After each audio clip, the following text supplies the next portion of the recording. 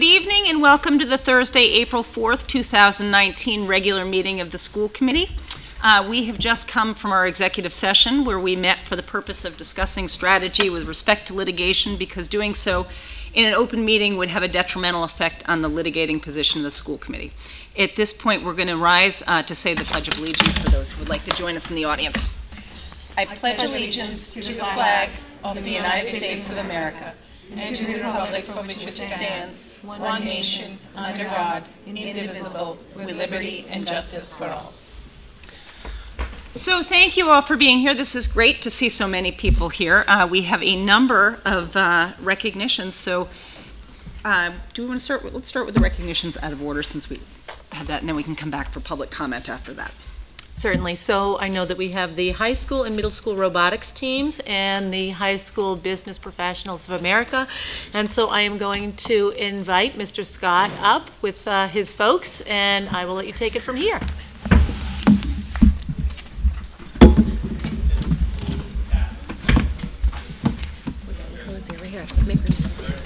Welcome. Want us to stand? So, a lot. Want to turn?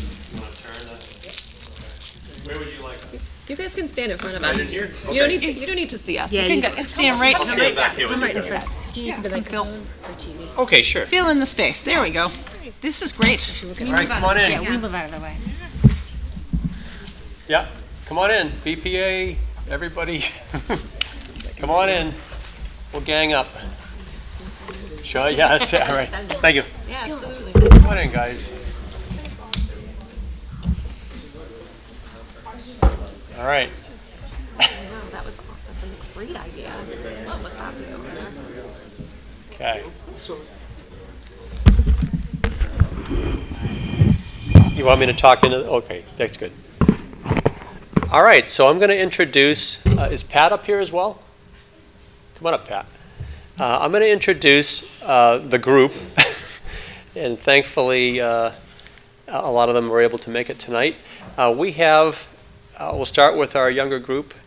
We have our middle school robotics team, Team 1715C, led by Pat Allen, who's our middle school coach. And what we'll do is, if we can, hopefully with the microphone, we'll have all the kids introduce themselves, and you can say what grade you're in. Is that good? So this crew here, they recently went to, I'll let Pat explain the event they went to. So the students attended the Southern New England Regional Championship at Quinsig on March. The second weekend in March. Thank you. And this incredible group of students really blew away a lot of the judges, the competitors, the coaches. The other coaches approached me. They won 3 awards. They sort of dominated with the STEM Research Project Award, which is incredible. They're Robot Skills Champions and their Teamwork Challenge Champions. So those 3 top awards went to 1715C. They call themselves the Cool Cats, which they got the name because of Mr. Scott, believe it or not, who called them some cool cats, and they decided to stick with it. They were a great group, yeah. And it was impressive, and I don't just throw things around, and I recently just was standing back here, and I said to them, I feel like they're the most prepared team that I've seen come out of the program. So our 4th year at the middle school, and this is definitely our most prepared group, and they work really, really hard at it. And as a nice side note, they just recently held like a board meeting with, does anybody like blenders? The Ninja company that makes blenders. You've seen those? The Shark Ninja Company. They hosted the Shark Ninja Company at the middle school, and were able to raise a donation of $5,000 from Shark Ninja to help fund their trip. Yeah. So everybody in Hopkinen buy a Ninja blender. Yeah, right. No. So that's our middle school crew. Then we have. We'll keep on the robotics theme right now.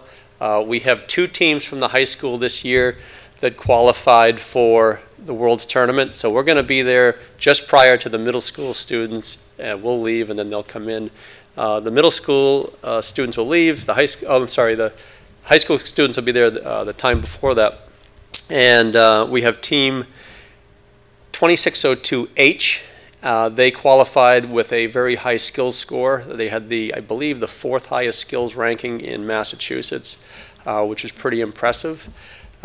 We have team 2602A, which is our Italian-American crew. We have Ricardo's one of our guests from Italy this year, and that team, they won the Build Award for a very unique design that they have. And both teams have done very well throughout the season, so they're prepared to go.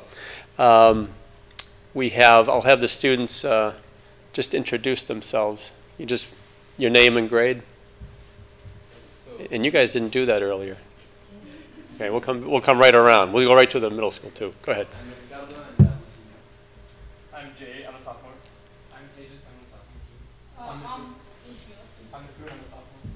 I'm Kruchant. I'm a freshman. I'm Sankath. I'm a sophomore. I'm Ritesh. I'm a junior. I'm Shashir. I'm a sophomore. I'm Shadman. I'm a senior. I'm Devansh. I'm a sophomore. I'm Jake. I'm a 6th grader.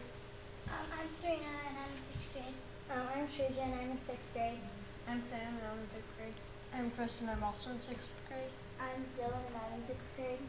I'm Riley and I'm in 8th grade. I'm Disha and I'm in 7th grade. All right, very good. And the last group that I'll introduce tonight is the Business Professionals of America group that we have here at the high school. We have 11 students traveling to California with myself and Mr. Bishop in the back. We're traveling out to California as a group. These students are 11 of 20 that went to a state conference. These are the 11 that qualified and have placed very well in their competitions. So they're practicing. They just submitted their final drafts to the national judges. They'll go out and they will present their work, and if they make the cut, they'll go into a final round while they're there, and then they will hopefully do well. They've been working really hard. We also had the unique honor this year of having one of our members run for state officer, Tiffany Ramsaran. You can wave your hand there. It's Tiffany right in the middle.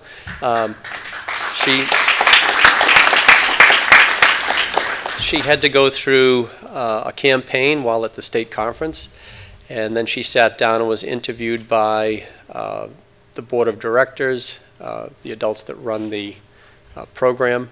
And so with voting and those interviews, Tiffany was elected the president of Massachusetts BPA. So very good.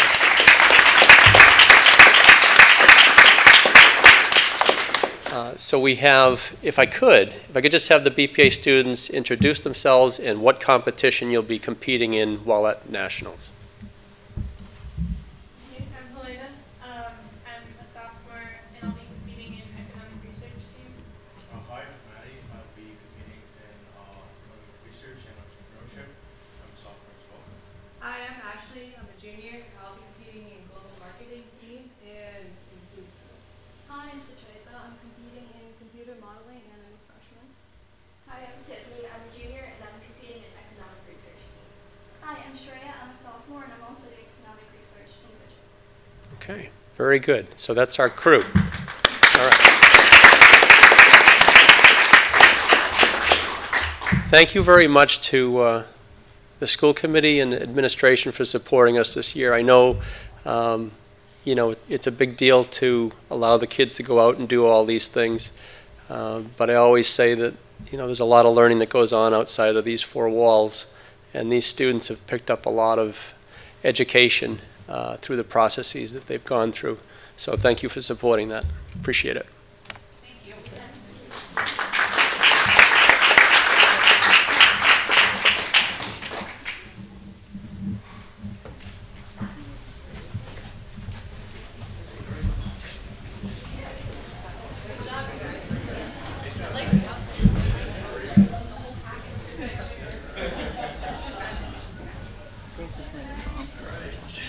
Oh, is she?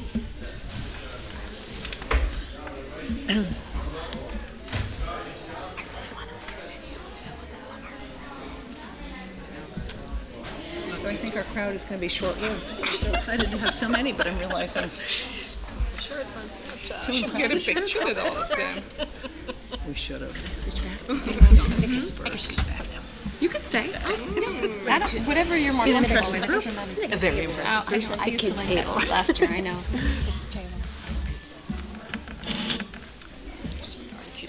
We don't have student council reps here, do we? I don't believe we do. With your permission, Nancy, if I may, great job, everyone.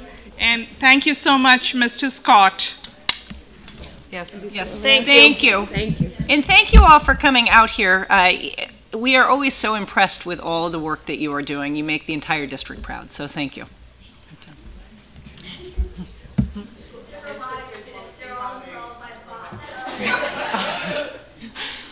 Oh, they're showing. Their. Why aren't you doing that over here? Yes, we have too. I would like to see it as well. Oh, yes, put it in front of the camera. Oh, good. Oh, that's great. Excellent. We were all wondering what that was. So I wanted to know about their knee patches. I saw those too. A Vex Robotics thing, and they came up with the idea of cutting that out and ironing them with like something onto their jeans. That's awesome. Like it's not an actual iron-on. They did it. So the robot can hold 6 hubs at one time, but there's a limit to how much hubs it can actually hold in the air. So it only holds 1 in the air, and it drags the rest of the 5 onto the ground because you have to get it over a bump. So it drags these over the bump. And then there's a building zone where you have to push the hubs in. So it pushes all of them in and stacks them. And then there's also a hanging structure where you have to hang from. So we made this that hangs off of the hanging structure. And maybe Dylan can drive it backwards through the carpet. Yeah. It goes faster on a field. Is the competition timed? Yeah, you have 1 minute. 1 minute. What? 30 Yeah, this minutes? was it. Yes. 1 minute. And they must switch drivers after 30 seconds. Oh, yeah. Wow. Yep. And then they program it too. Yeah, there's also a programming aspect. Yeah. That's the programming skills that we talked about. Yeah. Riley is our main programmer, and we are currently number 186 in the world for programming skills, which is really amazing. So it's both remote control and autonomous? Yeah. Very nice. And is that a Vex robot? Yeah.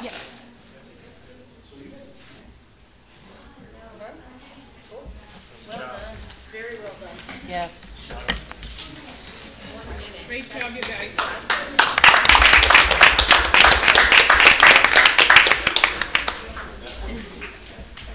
Thank you.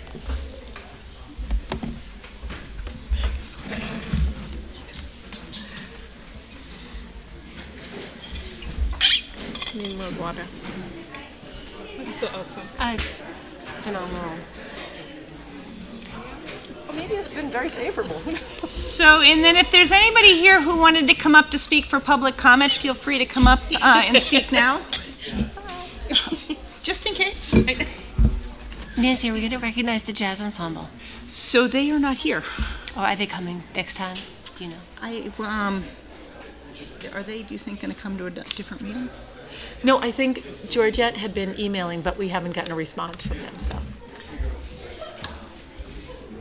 So would you like to speak a little bit to their, because you were there, were you? I would love to speak on That'd be- behalf of the jazz ensemble. Oh, that would be lovely, thank you. So we had on our agenda to recognize the jazz ensemble from the Hopkinton High School, and my son is in the jazz ensemble, so I have personal experience with it, but it's a group of phenomenal musicians. They meet before school at 6:30 most days of the week and Wednesday evenings, and it is completely a group that's born out of the love of jazz from Mr. Dodge, who has really created this group and brought them to where they are today.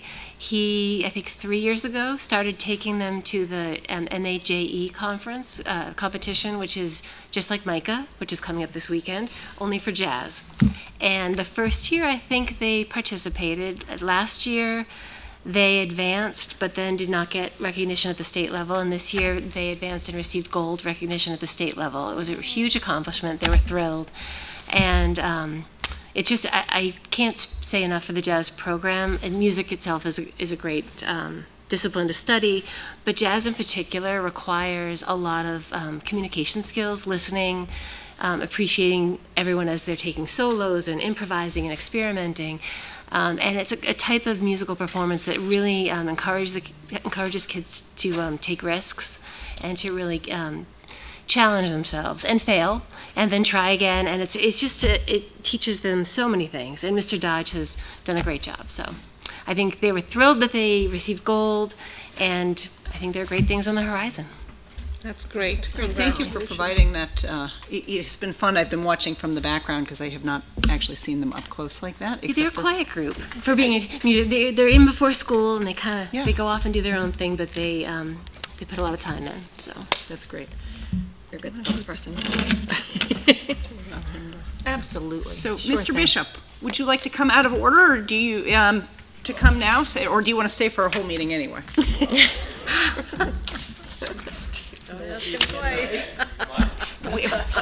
We're excited to have you.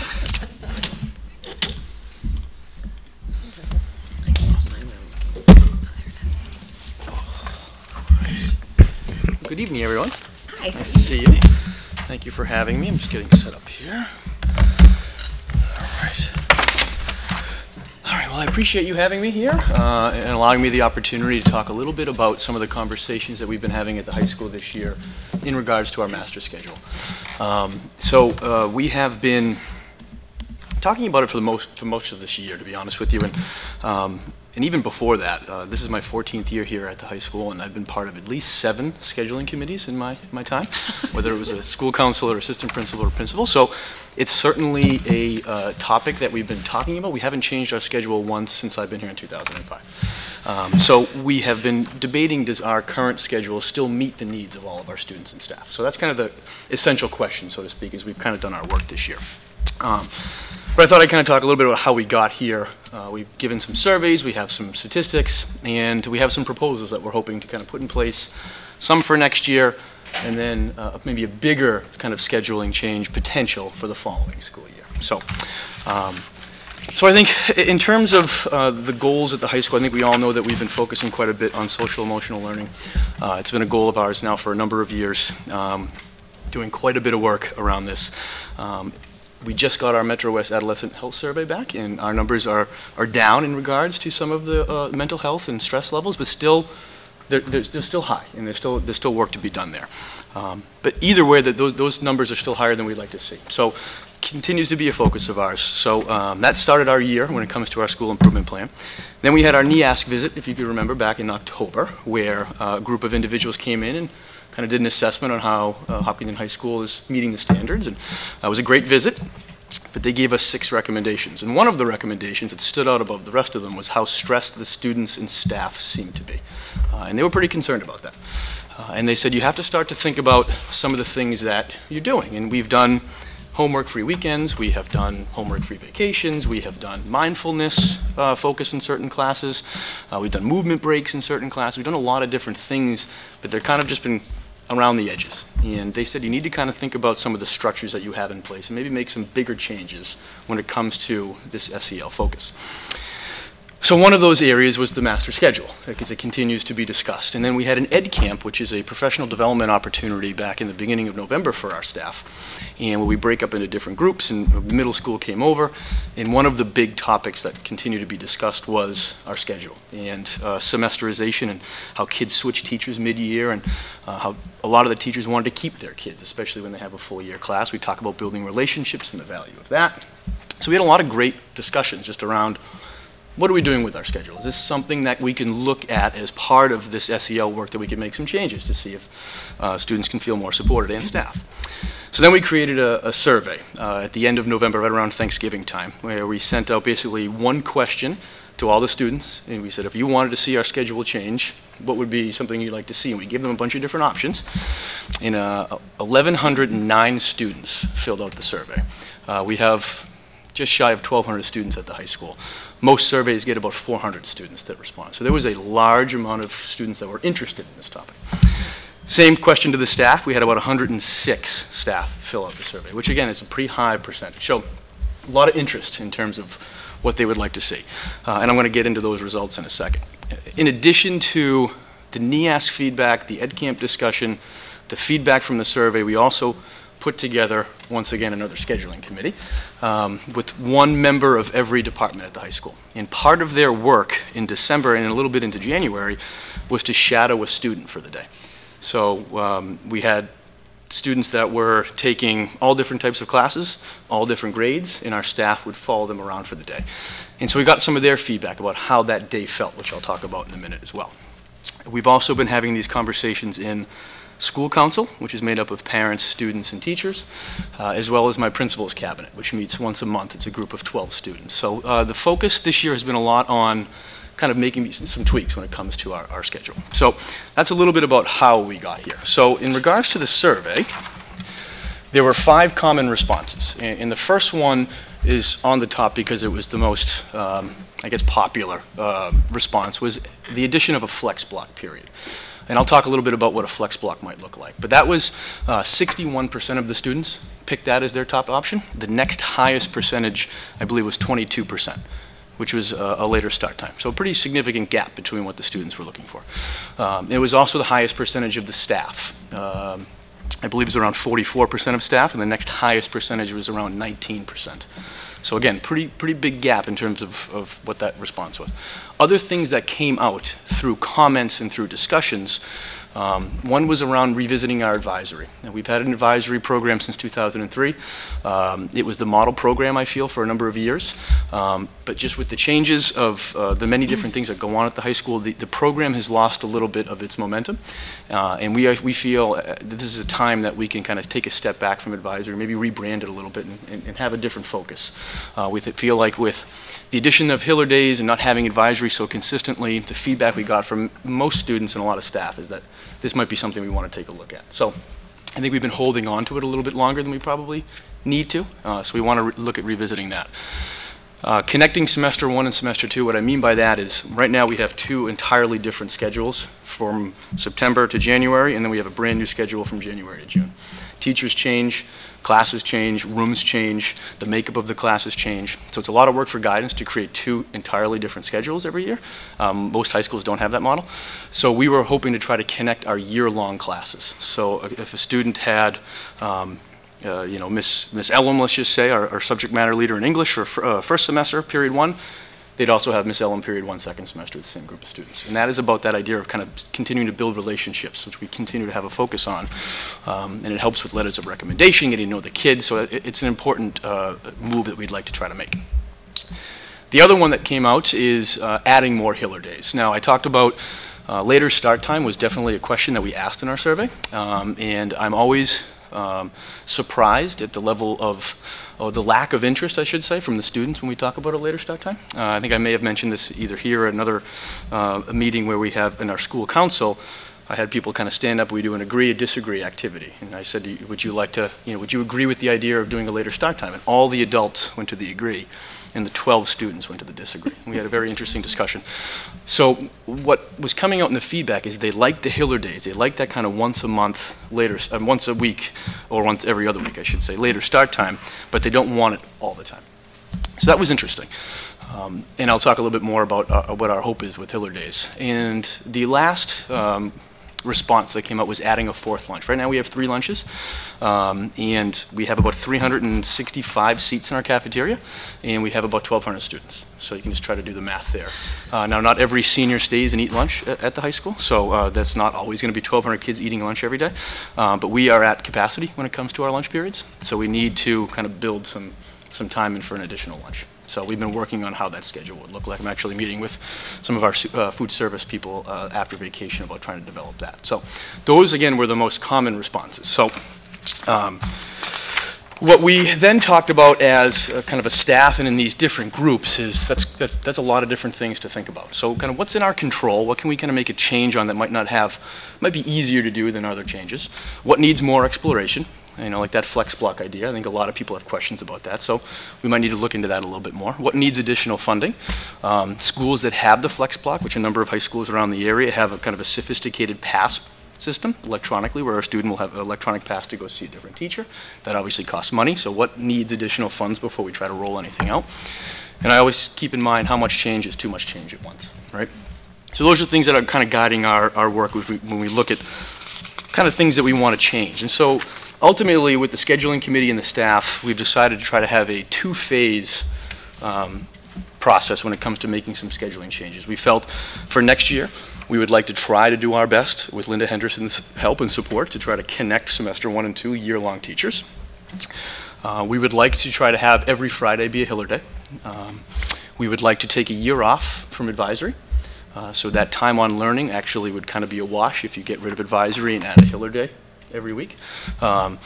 We also were thinking about having one of our Hiller Days a month, maybe the first Friday of every month, be an extra help Hiller Day. So right now, Hiller Days are for teachers to have extra time to plan with one another, because that's really important, that PLC time, which we don't have in our schedule, and it allows students to come in school a little bit late, get that extra sleep. Maybe one of those opportunities could be an extra help session, which would kind of act a little bit like a flex block potentially for the following year. Give us a little bit of a test run of what that would look like. So that's what some of the things we've been talking about, but we were hoping to do that and then creating that fourth lunch period. So those are some things we're hoping to do for next year, and we feel like we can make those changes. The following year, 2021, which is crazy to say, we'd be thinking about potentially implementing a flex block. What that looks like yet, we don't know. If we're going to go in that direction yet, we're not quite sure, but we're going to take next school year to really dive in and think about this process and what it's going to look like, how it can benefit the school. Maybe we'll go on some visits to other high schools that have this, and that's what the focus of the scheduling committee and some of school council will be throughout the course of the year. But I think people were very excited when we started talking about a flex block, and when I told them it was going to be a two-phase process, there was some disappointment, I think, from the staff. They were really hoping that we would push this for next year, but you need to be thoughtful, you need to be reasonable, you need to make sure that if you're going to implement a change like this, it's got to be well thought out. So that's why we kind of have this in a two-phase process. So I know that we are not 100% going in this direction. We have some work to do, but the next slide we have up here kind of defines what really a flex block is. And it's a period during the day, and different schools have different times when their flex block is. But it gives opportunity for students to get extra help, get remediation, enrichment, and many other opportunities, college fairs, counseling visits. You know, some schools have speaker series where people come in and speak to the kids from different professions. So there's a lot of potential. But you have to be very clear about what needs to be part of the flex block to have it be successful. So again, that's going to be some of the work, but I thought I would definitely throw up the definition so you can see what that is. Next slide is some of the statements that came out from our survey of why we would even consider a flex block. And as you can see up there, students are again reporting that there's little downtime built into the day. They're feeling overwhelmed, they're feeling overbooked, and I think the parents feel the same way, calling their students so stressed a number of times in a survey that we recently gave out. And NEASC also noticed that when they came in. And teachers are feeling a little bit frustrated with students being pulled from class for many reasons. I know you talked about the jazz band earlier, and we have Micah coming up. Oftentimes we have to kind of pull students from class to be able to get extra practice.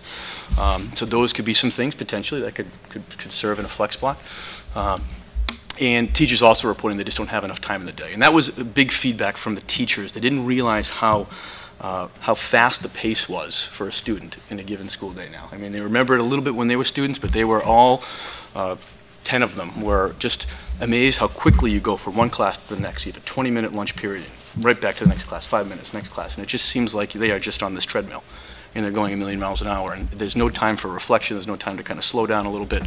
And so those are some of the things why schools go in the direction of a flex block. So the pros of a flex block on the next slide, you know, you can see up there, obviously, there could be a potential reduction of stress if there's time in the day for students to get extra help who might not be able to stay after school for a variety of reasons, whether they have family commitments, or they have athletics, or they have other things going on after school.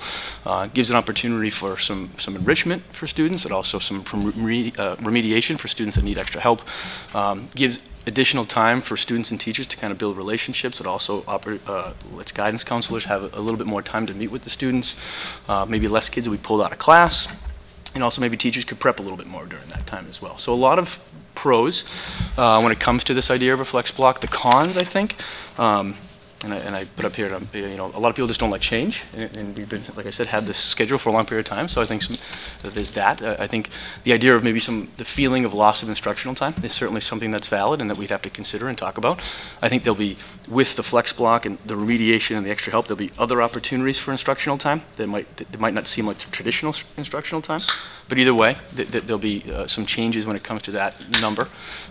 Students may be roaming around the building, what it would look like logistically. Those are things that we kind of have to figure out as we roll this out potentially. And what do you do with students who are caught up? What are those opportunities for them? All things that right now I don't have the answers for, and that's part of the reason why we didn't roll this out right away. We want to make sure we're thoughtful and have conversations before we make any decisions when it comes to the flex block. So, and again, like I talked about, the next steps really are to continue meeting as a scheduling committee, faculty meetings, school council, and I've already set up some visits for some of our students on the principal's cabinet, as well as our scheduling committee, to go visit some local high schools that have a flex block. So that's really the next steps, but I wanted to come here tonight to talk specifically about the changes for next year. I think maybe we'll be back here next year talking about the idea of a flex block and where we're at as a committee. I just wanted to kind of give you a little bit of an idea of the conversations that we're having. But for next year, I think the biggest change that I was hoping to have a discussion about is going from every other Friday Hiller Day to having every Friday be a Hiller Day.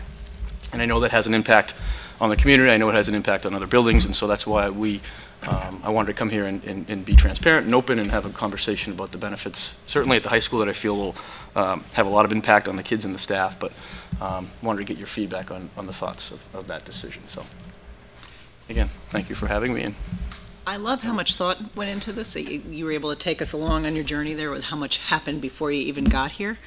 I'm curious about the survey that you did, and it's the students looking at the later start time. Was that, did you say 22%?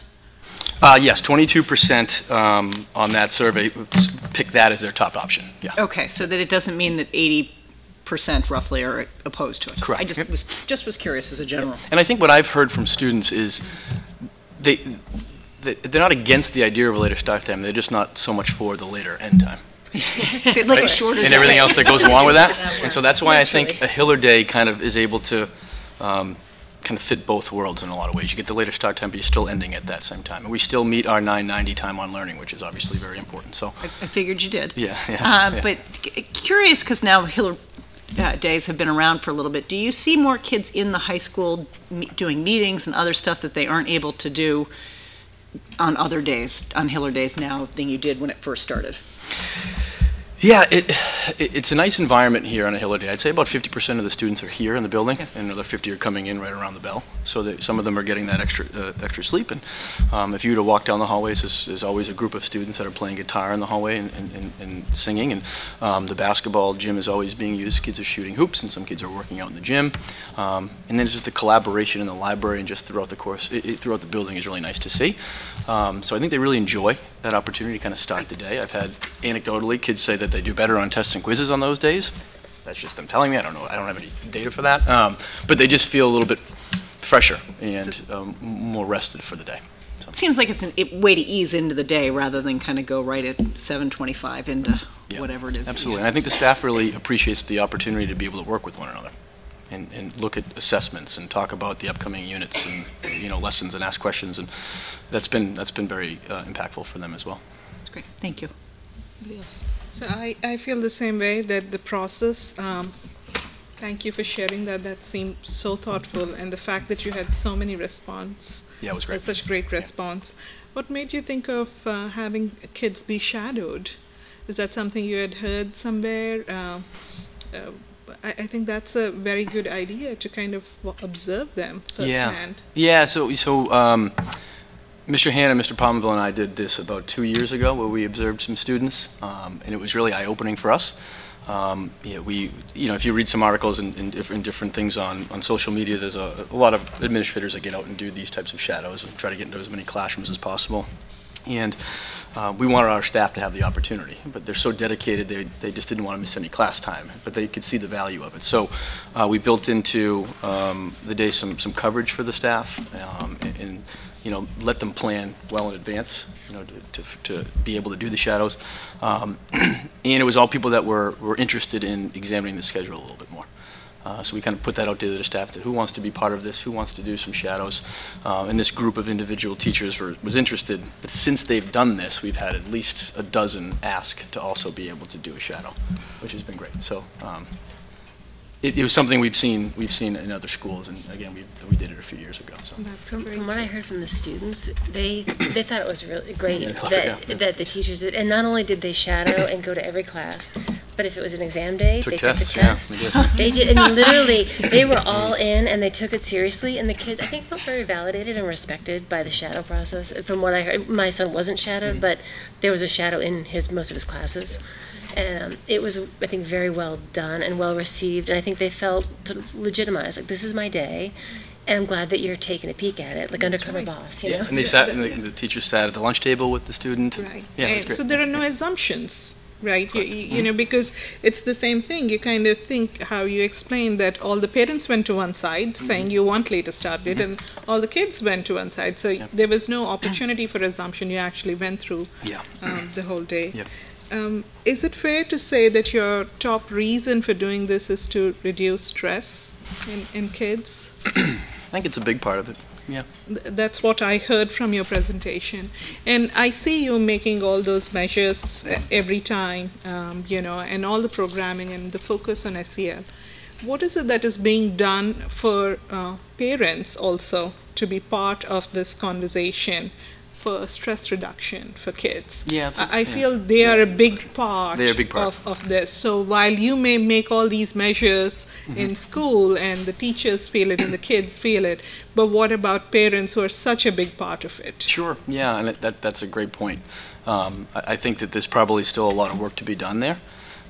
You know, we have quite a few parent nights throughout the course of the year here at the high school, whether it be through our counseling department or even at 8th grade parent night last week, where my message was to try to find this balance and to not feel this pressure that you have to put your child in a certain class because that's what you're supposed to do. You know, do what's best for them, know their limitations, know their potential, know what their passions are. They can move levels when they get to the high school, but truly believe in that. And that, you know, college is just the beginning of something, it's not the end result of something, and that there are many different paths to success and happiness.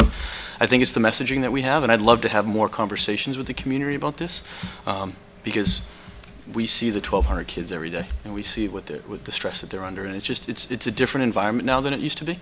Even in my 14 years here, I've seen the pressure and the focus on grade point average and where students are going to go get greater and greater. And so I think as adults we need to be very thoughtful about trying to help support the students and not push them. Now granted, the students are part of this. There's a lot of competition there, but we need to kind of educate everybody in this process. And so I think we could do more with parents. I think we try to, whether it be through newsletter communications, parent nights, but there could be more opportunities for them. Right. I would love to see that, and I think as parents, a lot of us who realize that, but what ends up happening is that there is a group mentality, of course, right? So once you're in the group, you feel that pressure as parents. So I think having more conversations in the community, that's extremely important, and open, honest conversations. And I wish there is, just as you're measuring student stress levels, I wish there was some measurement on the parent expectation levels and how that requires some shift. That's a good point.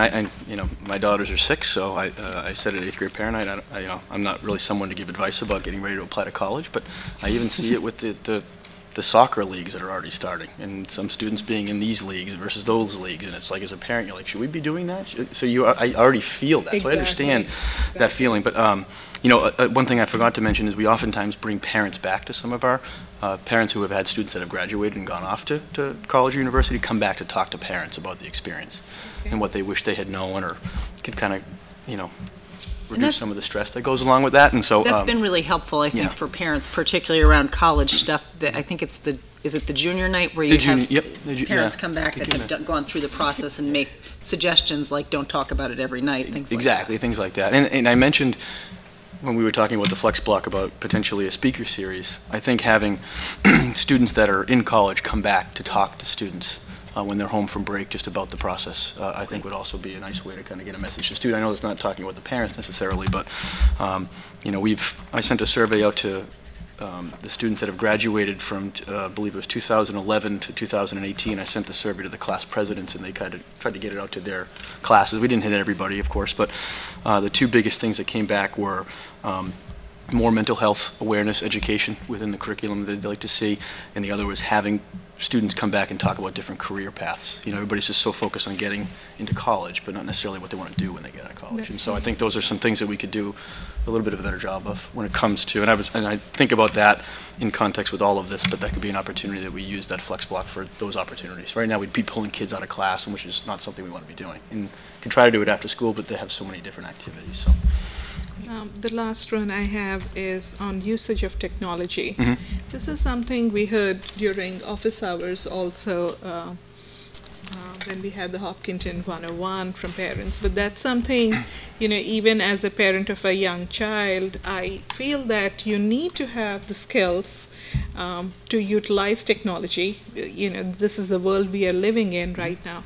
But at the same time, how do we learn to put away our devices? And, you know, as adults, also, I can speak for myself, that's something I try to practice, but it's not easy. So when you give this flex schedule, and, you know, kids have more of that time, is there some plan that you have that there would be some reduction of usage of technology and perhaps, you know, find other means of communicating, utilizing that time? Some thoughts? Yeah, I think that'll be some stuff that we'll probably talk about as we kind of sit down and look at what the flex block would be. You know, I don't think it's such a bad thing to have some downtime during the day as well. Maybe, you know, close your lids and just have a conversation with a group of students and friends around a table. And so that also can be a component of the flex block.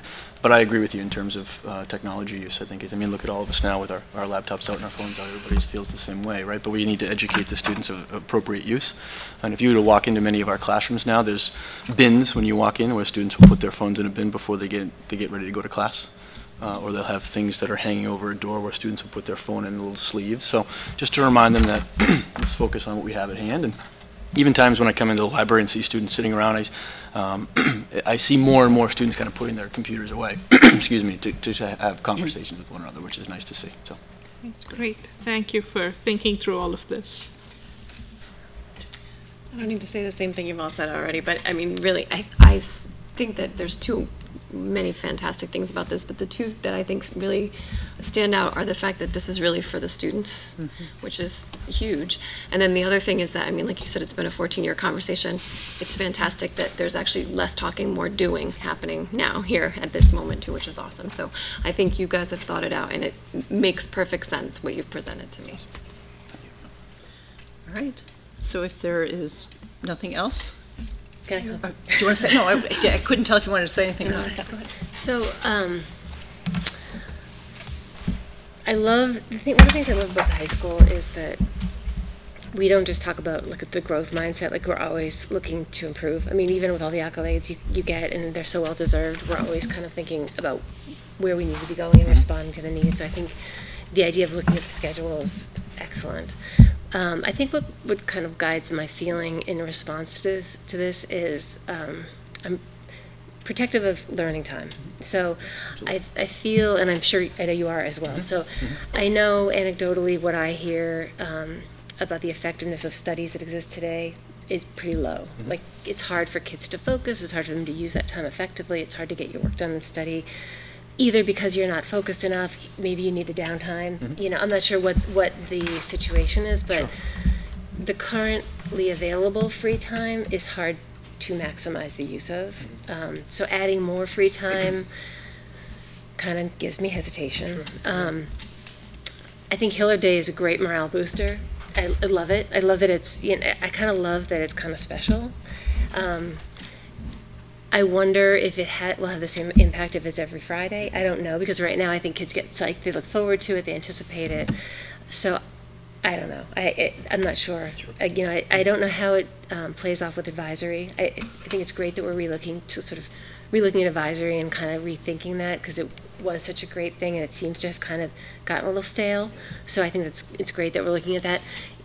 Will it be 1-for-1? Like, if we does advisory meet every 5 days? So advisory meets every other Thursday, and in those opposite weeks is when the Hiller Day happens. Okay. So you'll have 2 advisories per month and 2 Hiller Days per month. Okay. So, And it's pretty much the same amount of time for the most part. Advisory is a little bit shorter, but it's, for the most part, pretty similar. So I know, like, when the survey came out, I heard about it through my high schooler. I think the kids look at, would you like a free block with no cost to you? Would you like more free time in the morning with no cost to you? Again, because we're not staggering, we're not getting out later. So it's two sort of like free every day, or free just every other Friday. Like, it's all looking kind of good from the eyes of a student. So I'm not surprised how the results came out. And, kind of liken it to, in the workplace, if someone said, "Do you want an extra coffee break?" You'd be like, "Yeah, absolutely." But if you're up against a hard deadline, you can't take advantage. It's hard to take advantage of the coffee break you have. So I worry about, like, the AP classes, where the AP classes have to deliver a set curriculum, and every time we have, like, a snow day or, any time off, the teachers get stressed, the students get stressed, the homework goes up because you have to cover that material by the exam, regardless of, it has to be covered. So I get worried when we start to shave time off of class, because I know how, at least for the 1,100 seats a year roughly that we have of students in AP classes, that those kids need to hit that curriculum by April. And I'd like to hear back from the AP teachers that they're comfortable with the changes. So, but, and you're focusing a little bit. You're focusing more maybe on the flex blocks. The flex block, I think, as we look ahead. Yep, absolutely. And those are good. Those are all very fair points. And obviously we care very much about time on learning. So it's something that we need to really think about. Have we received any feedback from the middle school with their Hiller block and how effective? Because I think of, like, the flex block as being a high school version of the Hiller block. I don't know where I was involved with the Hiller block when it was first introduced, so I don't know where it is now. But have we had any feedback from them on? Not a lot. I think that's, I'm not sure. I've talked to Mr. Keller a little bit about that model, and some of the school council people that are on the high school council were also part of the middle school council when they developed that. So I think they have some thoughts about that, but I haven't met with them enough to kind of see how things are working when it comes to that. That would be obviously part of our discussion, I think, next year. So for next year's changes, just regarding the semester blend, do we have, I know you've done so much research, so I'm not suggesting that you should have had this already, but I'm just curious if we have a feel for the impact on electives. Yeah, and so right now we're running some sample schedules. Okay. And so if that's going to be something that is going to be a deal breaker, then we won't go in this direction. Okay. Yeah, so that was our, I think, only concern about going in this direction. Yeah. And so right now, students are starting to sign up for classes. And so based on those kind of raw numbers, we're starting to run some practice schedules to see what it would look like, to see if kids are getting the electives that they want. Yeah. Not every kid gets what they want now anyway, right. But we want to see that percentage of how many kids are getting what they want. And if that is much lower than it has been in the past, then we really need to rethink if we're going to go in this direction. Okay. Yeah. Because that certainly is a concern. It's Absolutely. Funny, because I happened to listen to a radio show today about exactly how important electives are in bringing and keeping kids engaged, because they can pick those topics. And I thought, gee, if we... There was a great article in the New York Times the other day. That's what they were quoting. Yeah, exactly. Ms. Parsons shared with me. And the lunch schedule? Oh, sorry. No, go ahead. The lunch schedule? No, I said you shared that article from the New York Times with me about That's exactly the article. No, you didn't share lunch. Yeah. So would we be going from 25 minutes to 20 with the 4 lunch blocks? No, it would be the same. It was the same? It would be the same, yeah. The concern with the fourth lunch that we've been batting around is that the fourth lunch would be really late in that block period. So we're trying to see if we can kind of move lunches up a little bit so it's not so late in the day. Okay. But it would be the same amount of time, 20-minute lunch period.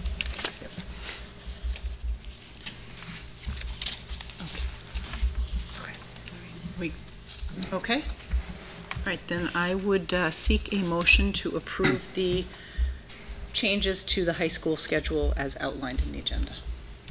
For 1920, right? For 2019-20, yes. Yes, so moved. So motion by Jen, a second? Second. Second by Mina. All those in favor? Yes. Yes. Opposed? I didn't get... I didn't vote. Oh. I wasn't sure if I just didn't hear you. No, you can abstain too, right? You have that option. I'm going to abstain. Okay, so we have 3 in favor and 1 abstention. So that, good luck with those for next year, and look forward to hearing more about FlexBlock. So are you also presenting on, the next item was the final overnight request for BPA, are you doing that? I don't mind doing that. No, of course, oh, yeah, I believe Mr. Scott talked about it already. He did, so yeah, it so- just, yeah. Yep. So there are 2 overnight trips. One that I'm very excited that I'm going to be part of, which is the BPA trip to Anaheim, California. The National Leadership Conference, we have 11 students. That date is May 1st, which is a Wednesday, so the students will be missing Wednesday, Thursday, and Friday, and will be coming back early Sunday morning. And I know he touched upon the students introduced themselves and the different projects, so I'm really excited about that. Mr. Scott and I will be sharing a room out in California. And the other trip is the World Robotics Championship. I know that there's a middle school component, but the high school teams will be heading down. I believe the date's right after April vacation, which is the 24th, which I also think is a Wednesday, Thursday, Friday, and the students will be coming back on that Sunday. So Mr. Scott certainly has a lot of travel. He sure does. Doesn't he? It was exciting to see the students here. It was great, tonight, yeah. so. It's just such a wonderful program, and you know, it's just they have added so much to the school, and you know, we've already started to look at the numbers for next year. Those class numbers are getting so popular, and so many kids want to be part of it, and it's really exciting. And we've updated our banners as you come into the school, and we have a nice one from the robotics team up there, which we're excited about. Which check that out. 5-6 years ago, we didn't really have anything like this when it came to this, so it's really exciting. So, so yeah, those are the 2 different trips. I know I don't want to rehash all the things that he already talked about. But. All right. So, any questions before we'll take them separately. So the first one is to seek a motion to approve the overnight travel to California from May 1st to 5th, 2019 for the Hopkinton High School BPA. So moved. Motion by Jen, second by Amanda. All those in favor? Yes. Aye. And that passes. And then the other one is I would seek a motion to approve the overnight travel to the Kentucky World Tournament, April 24th to 28th, 2019 for the Hopkinton High School Robotics. So moved. Motion by Jen and second by Amanda. All those in favor? Aye. Yes. Yes. And then we Should we just jump in just and do the jump middle in school as and well? do the middle school one as well, since we're on a roll. Okay. So there's not really much more to say. You saw the middle school kids here tonight. They will be going to Louisville, Kentucky. As Mr. Scott said, they are departing on Saturday, April 27th. They are returning on the 1st of May, and there are 8 students in attendance. Okay, so the agenda says the 29th. I didn't pick up the difference. Oh, the actual. The actual is the 27th. That's a so we typo. just want It's to make sure. actually the 27th. Okay. Yeah. All right, so Saturday to Wednesday so is correct. So then I would right? seek a motion to approve the overnight travel to the Kentucky World Tournament from April. No, maybe the Saturday is the 29th. I'm sorry. From the form that was filled out was, Mrs. Allen's form might be incorrect, so I think Saturday is the 29th. Yeah, it's the same day. Somebody as have a the calendar? No, it's okay. It's, Okay, so it is they're then Monday, Tuesday, Wednesday, right? Yeah. So Saturday to Wednesday for sure. Yes. Okay. The dates are correct. Yeah. So April 29th through May 1st, 2019. So moved. Second. Motion by Jen, second by Amanda. All those in favor? Aye. Yes. Aye, and that is approved as well. So thank you very much for coming. Thank you so much. Presenting Thanks all for of that. taking me out of order. I really appreciate it. Absolutely. All right. Have a great rest of the night. I figured you'd probably tune in at home anyway. Of course, yes. Yes, I'm going to go right home and Yeah, we're streaming live. yeah, I'll rush home. Good night. That's great, thank you. All right, so that brings us back. We do not have student council here tonight, so that will bring us into the superintendent's report. Okay. We just switch up. I'm liking all this green and orange tonight. Oh. Oh, you get different colors. We really, I do, yeah. So I'll be quick. So you might remember on opening day, I had shared with all of the teachers that it would be a great year if all of our kids in our classrooms every day could sort of believe in that mantra, I count, I care, I can. So recently I was invited to a meeting of the Eagles at the Elmwood School, and what I learned was a class over there, Mrs. Mortarelli and Ms. Duggan, have taken all of their kids, and they not only do sort of the I count, I care, I can, but they have a dance and an entire song that they have put together for this. I may be sending the entire song out to all the teachers who are in the district, but she was quite lovely to send me pictures of each one of the kids doing the I count, I care, I can, and perhaps at some point I will show you the entire song. It's done to We Will Rock You, but it's That's awesome. yeah, it's great. It's absolutely fabulous. So this came to me from Tim Kilduff. We had 36 students who have volunteered to participate in live marathon coverage, so they have all been amply trained by WBZ. Not long ago, I was at one of the Diversity Club meetings, and somehow I think it was Mr. Hanna who asked the question, well, there must be a diversity month. I mean, there's a month or a diversity day for everything. And it turns out that April is diversity month. And so the students are entirely running this. They do something that sort of illustrates their culture every single day in the month of April. So it can be anything. And they've been sort of setting up a table out there in the lobby each day. This will culminate with a 4 different presentations from Jamil Adams. He's coming on the 29th of April. So he'll be visiting with different students, and according to the principal at Natick High School and the principal's daughter who attends Hopkinton High School, this should be an enormous treat for people. They say he's wonderful. On Saturday, Jen and I will be going to the Ideas Conference. The keynote speaker there is Zaretta Hammond, and one of the readings that we had all done as an admin team was the book Culturally Responsive Teaching. So we will get to see her and learn a little bit more about diversity and culture and inclusivity. Yesterday, was it only yesterday? Hopkins had Katie Greer. They were 2 parent presentations at night and a student presentation during the day. Katie Greer is sort of an expert in helping kids to better navigate all kinds of technology and social media. And I thought her presentation was really interesting. She asked the kids who are not 13 how many of them were on Twitter, Instagram, all of those forms of social media, and almost 2 to 1 kids were putting up their hands. And then, of course, she asks them, how many of you are 13?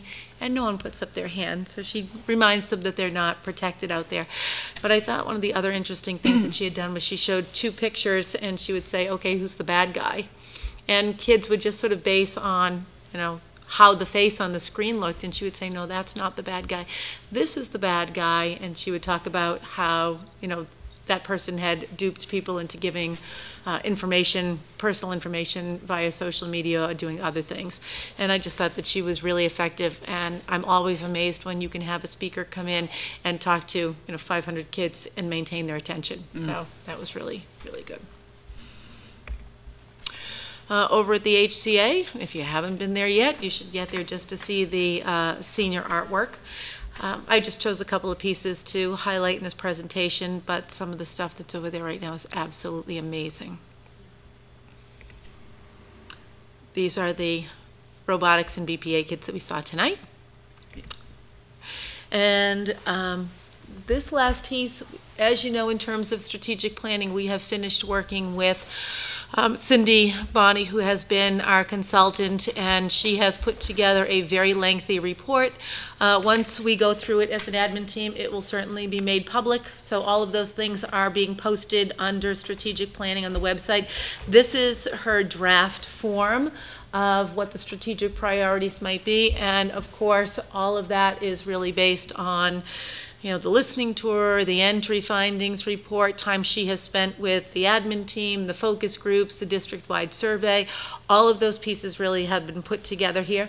One of the things I like very much that she's done with that is she's got those 3 topics at the top, your plan for enrollment growth, valuing individual pathways and wellness, and building school communities of collaboration. And then under that, she looks at those 3 topics in terms of how are we sort of measuring success, how does that factor into the diversity work that we've been doing, and how does that factor into growing communication and building better partnerships with all of our stakeholders. So again, that is, if you want to take a look at that, anyone through the school committee packet. I believe Georgette has already posted it on the website, and we will be sort of bringing this back for the 25th, and at that time, if there are folks who would like to come and dialogue about it and have that kind of public hearing, we are very willing to invite people in to take a look at it on that day, because this, I think, is that document that's really going to guide, a lot of the work that we do over the next couple of years. I mean, clearly it's in a very bare bones and, kind of skeletal structure here, but I think it's the beginning of where, we're sort of hoping to steer the ship.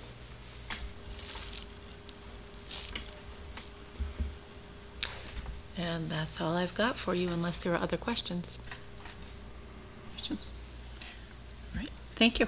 I really like this model that you have put forth. I really like the way that came out. I think it's having it on one page is great. Obviously, I want to see this all in action. Yes. That's the big part, that we have all these goals defined in a very concise, precise way. So that's great to have. It's about translating these goals into action plan for the upcoming years that you have listed out, the next 3 years. To see that translate and be able to see the change at the ground level. And this is, I think, one of the things that, we sort of keep talking about as an admin team. It's taken us a while to get here, but I think what you're talking about in terms of what does this look like when it becomes an action plan, I think the real work starts now. Right. Yeah. So I'm also curious, is this going to be like how it was done in the previous strategic plan, where the strategic plan was, translated out into the school improvement plans? Is that how you're envisioning this as well? Yes, so there'll sort of be, from this, something that is at like the district level, and then each one of the principals, as they build school improvement plans, will take that same information, and hopefully that kind of articulation will also help vertically, right? So what's going on at Marathon, for example, there's a logical build into Elmwood, a logical build into Hopkins. And the principals have asked if this year it would be acceptable to the school committee to see school improvement plans closer to June as opposed to, in late April, which is what we usually do. And I think giving them the time to sort of digest a lot of this and see where that's going so that they can put together really comprehensive and thoughtful plans makes good sense. All right, thank you very much. Thank you. So that moves us into the school committee chair report, and I'll start by saying that I have approved the payroll warrant S19020 and S1920A. The payroll warrants have been included in your packet, and I have also approved the accounts payable warrants 19-084, 19-085, 19-086, and 19-087, and the warrants have also been included in your packet.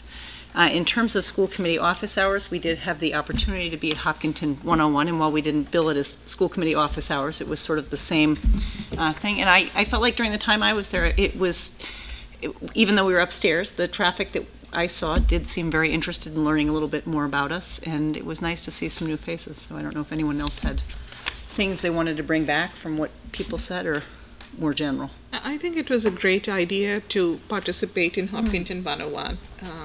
And I think just seeing so many community members, I know there were members who were coming, visiting the library or seeking out to see who all's out there. But I think even amongst the different organizations, it was great to be able to connect with everybody. And to your point, I appreciated people walking up and talking about a few things. So a few things that stood out for me that I'd like to share. One was certainly about the technology usage that we had heard. We had also heard a little bit about, one of the parents walked up and offered about the calendar, and her comment was that it looks like it's a design challenge, design space challenge. And she said she's an expert in the area and she offered to help with that. So we'll be happy to pass that along to you, Dr. Kavanaugh. And we shared the fact that we have the work upcoming in the summer, and perhaps that's another opportunity to look at. So that was another aspect. We also heard, some parents with some concern with regard to the food plan that happens in the cafeteria, and we kind of directed towards that, and kind of talking about the fact that if you don't have choices, or there's sometimes a mix-up, kids, especially the younger children, they, who are very sensitive to what is it that they choose to eat, they may have an issue with that, and they may end up missing their lunch and be hungry. So these are some of the comments, and I think it was great that they felt comfortable. I think this whole idea of having office hours, Nancy, we have to give a lot of credit to you to go there, and parents feeling comfortable coming and talking to us. So I really enjoyed it, and I thought you all did a fabulous job putting the flyer together. I have one. It's a little tattered from being in my bag, but I think that was great. It was a good team effort. Then next Thursday, I will be forwarding an invitation for everybody who is interested in going to the wreath ceremony in Boston that we have been invited to as a group. So I will forward that. It's related to the Greek consulate in the marathon. Then I have last week, I'm mixing up my days. So we did meet with appropriations. I know that that was, but before the appropriations meeting, Mina and I had met with the chair and vice chair of the Board of Selectmen and some members of the Appropriations Committee, the town manager, Dr. Kavanaugh, and Susan, to talk about the Legacy Farms mitigation money, and I just wanted to give just a quick update on where that is. On September 7th, we had sent out the letter about our enrollment that had triggered the first $500,000 payment, which has come into the town. But as you guys are aware, the $500,000 is not currently under the control of the school committee because there's some ambiguity in the language of the HCA. So we're looking at not just that $500,000, because as we know, we have hit other thresholds that will make us be eligible for additional payments from Legacy Farms in mitigation money, which will come at the end of the school year when they look at the enrollment again. So there were two issues being discussed. One is the $500,000 payment, which is currently in the town, and kind of how to get that to the schools to be used. And that $500,000 is a little bit different because it already has been paid. So that's looking like it's going to go into a stabilization fund at town meeting, and then we will have access to it through the stabilization fund. Stabilization funds are a little bit different than money that we have typically, that like when we've had to make appropriations in here where we just vote them. A stabilization fund requires a 2/3 vote at town meeting, so that we're not going to be able to just, if we have an emergency need, we're not just able to say, hey, we need that, let's vote for it. We have to actually have it line up with a town meeting. So that brings us to the next point, is the additional payments that will be coming forward. It appears the only legal way for the school committee to maintain control of the funds is perhaps to have a trust set up in which the school committee members would be a trustee. So our attorneys are trying to work that out to figure out what would be honoring both the spirit of the host community agreement and also meeting the letter of the law and all of that. So that's where that stands. So I will bring this back so that we can discuss at our April 25th meeting, since it's not on our agenda tonight, potential uses that we'd like to have for that, and talk about how we want to spend the money and kind of give an update at that point, because I expect by April 25th we should have some clarity on what the disposition of the funds is going to be. That is all I have tonight. So I feel like, unless there are any other questions, we can move into our liaison reports. Anyone have any liaison reports? Yeah, I have a few. I'll go. So the first thing is we had the community communication group meeting, which was great, and one of the things that that the group has decided to work on is a town-wide volunteer needs page, and we've talked through a little bit about the legalities and where should it be hosted, etc., etc. But right now we're talking about a simple page, and we reached out to Dr. Kavanaugh and Mr. Bishop to see if this could be taken up by high school students as a project, and trying to foster bringing the schools and the community together. And I was very happy to see that in the strategic plan as well. And Dr. Kavanaugh and Mr. Bishop both felt absolutely we can, throw that out and see if any kids are interested with a target date of December 2019. So that's one thing that's going on. The other thing that I wanted to bring back as part of CCG to Amanda and perhaps Mr. Ghosh is, the past 2 months we were kind of in a flex of where we are as a group and formation and whatnot. But the next 2 months, April and May, if you two would like to come and present to us either this month, end of this month, or next month, that would be great to come and talk about the website. I know that's pending. The other part is at the last legislative update meeting, I had brought up something about gifted education and where we are with it, and asking a little bit with both our state president, Spelka, as well as Representative Dykema. Representative Dykema's office got back to me and they talked about the fact that, the Department of Education has funded a study on gifted education and programming statewide. So some preliminary results are available, and there is going to be a conversation, open public forum on May 8th. There is one at Shrewsbury Town Hall in the afternoon, and there is one that very day in the evening at Framingham Public Library. This is on May 8th. I can share the exact details. I certainly plan to go, and I would love for anyone else who's interested to go as well. The other one, small stuff, nothing major yet, but on the agenda front, the process front, Nancy and I have been working and looking at it. I've done a first draft of how we can get items on the agenda for the school committee processes part. So we are going to be reviewing it shortly and hopefully bring back at the next meeting for all of you to take a look at. I think that's about it. Yeah. I have one. Thank you, Mina, for generously offering to have me take over for you for planning board. I went to the planning board meeting last Monday. There were about 50, 60 people that came to that planning board meeting. So it was a really nice trial by fire. Thank you.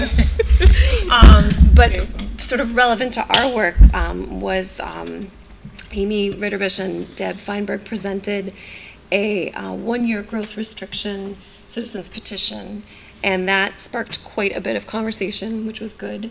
And multiple references were made to the schools by many members of the community, including some folks from other boards, but also folks who just came to sort of speak their piece. So after listening for about half an hour, I think I might need to get up there and say something, since the schools have been brought up so many times, unprepared. One of the big things that came out of that meeting, I'm glad you said, was Frank Durso mentioned how that the schools are waiting on this $500,000 to sort of help mitigate the costs from the increased growth that we've experienced in our schools. And I think I sort of reiterated, yes, we are one of many departments that feel this, and we need to make sure that we're taking care of the police and the fire and the DPW, and so it was a good conversation, and ultimately they did vote not to support this article on the warrant, but hopefully what came out of the conversation was like, this is not a new situation. This is not something that happened last week or even last year. This is something that we knew was coming. And so one of the reasons they voted it down was that there's a process in place in order to help reduce the pace of growth, not necessarily restrict it. And so folks wanted to honor that process, which I completely agree, but my question to them was, when does that process start? Does it start today? Does it start tomorrow after this meeting? Like, when is the start date?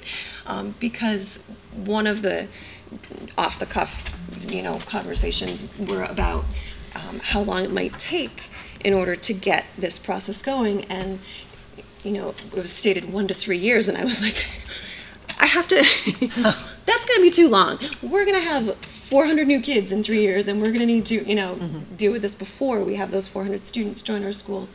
So, so hopefully this, even though the support from the planning board they opted not to support this petition, I think that hopefully it got the conversation going so that folks are more aware of our situation, not just here in the schools, but across the town. You know, we want to welcome folks when they move in, but we want to make sure that we have the resources available to the new folks when they get here, and for all the existing town people too. So yeah, it was a doozy.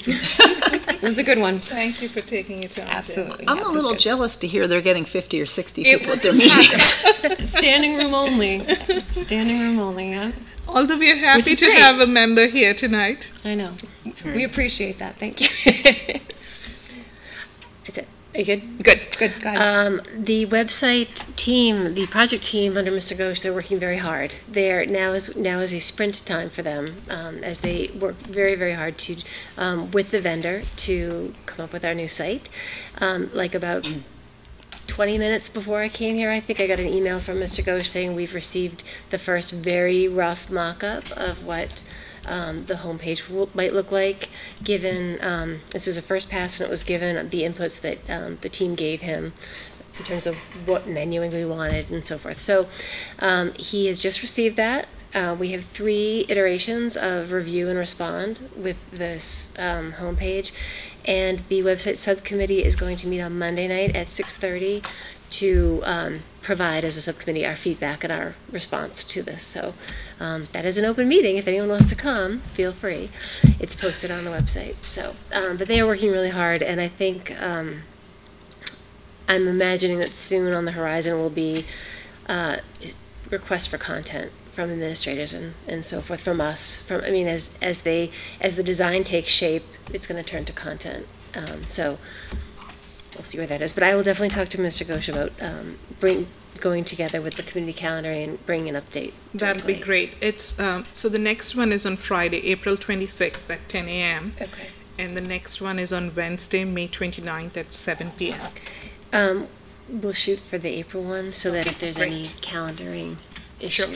Sure. We can go through that. Yes, sounds good. So, and just quickly, I'm a liaison to the HOP Coalition, and just sharing that they are planning a celebration of recovery, the first ever for Hopkinton. There are many families in our town who have been touched by substance abuse, and many people who are working really hard every day in recovery, and we're celebrating that. And we're sort of taking a model that Natick used and some other towns have used, and we're hosting an event it'll be on the Common from 12 to 4 on Saturday, May 4th, and it'll be just music and food and celebration, and there will be a recovery, I don't know the name of it, I think commemorative garden will say, you can plant a flag for someone that you know who's battling every day, or you can honor someone who may have lost the battle. So there will be, if you go to the event, great, it's open to everybody, and if you don't go but you drive by the Common and you see some flags after May 4th, you'll know why. So. Nice, we're at a place where we're looking to having events on the town common again. Yeah. All right, that moves us into our new business. First item is the Hopkins School gift account. Okay. Yep, we have 3 gift account things here. So the first one is that Sager Sports has offered a check to Hopkins Elementary in the amount of $292, and we simply need for you to approve the acceptance of that gift. So is there a motion to approve the acceptance of the $292 gift? So moved. Second?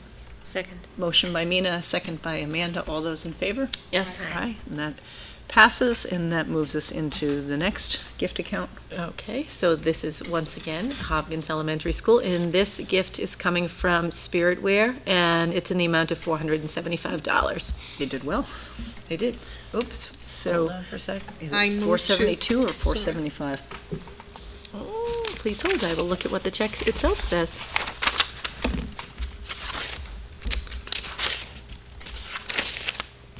Oh, well, that's the problem right there. We had to do math to figure out the answer, right? I'll get my little calculator out here.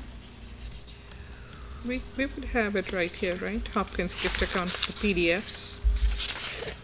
It's checks, individual checks that we have. Okay, oh. Just to resolve, there are 2 in the agenda. There's 2 different numbers listed. One says 475. Right.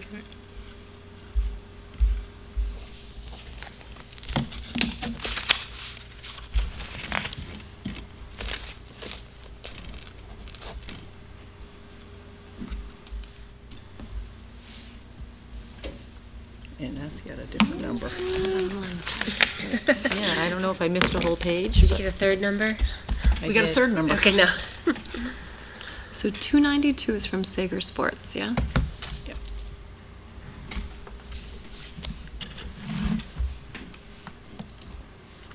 Does anyone want to offer a song or dance for our viewing audience? No, I just had it and then it disappeared again.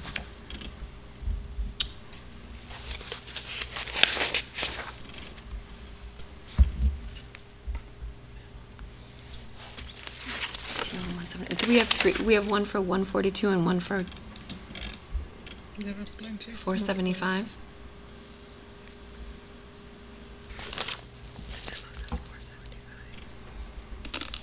So you think that 475 must be correct? Okay. So I would seek a motion then to accept the donation totaling $475 for the Hopkins Elementary gift account. So moved. Motion by Mina, a second. Second. By Amanda. All those in favor? Aye. Yes.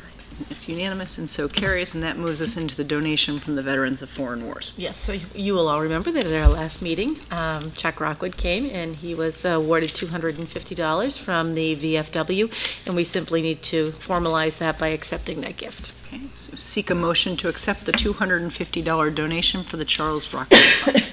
So moved. Second. A motion by Mina and a second by Amanda. All those in favor? Yes. And it is unanimous and so carries. We have already done the Hopkinton High School changes and the final overnight travel requests for BPA robotics and the middle school robotics. So that brings us down to old business, which starts with the 2019 to 2020 school calendar, page 2. Yes.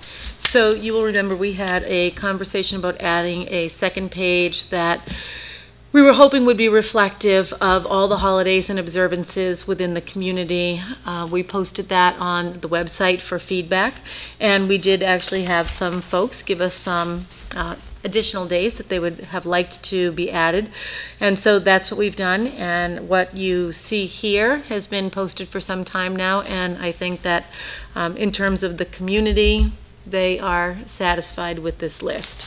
So I am simply wondering if you would like to approve this page to be added to the 2019-2020 school calendar.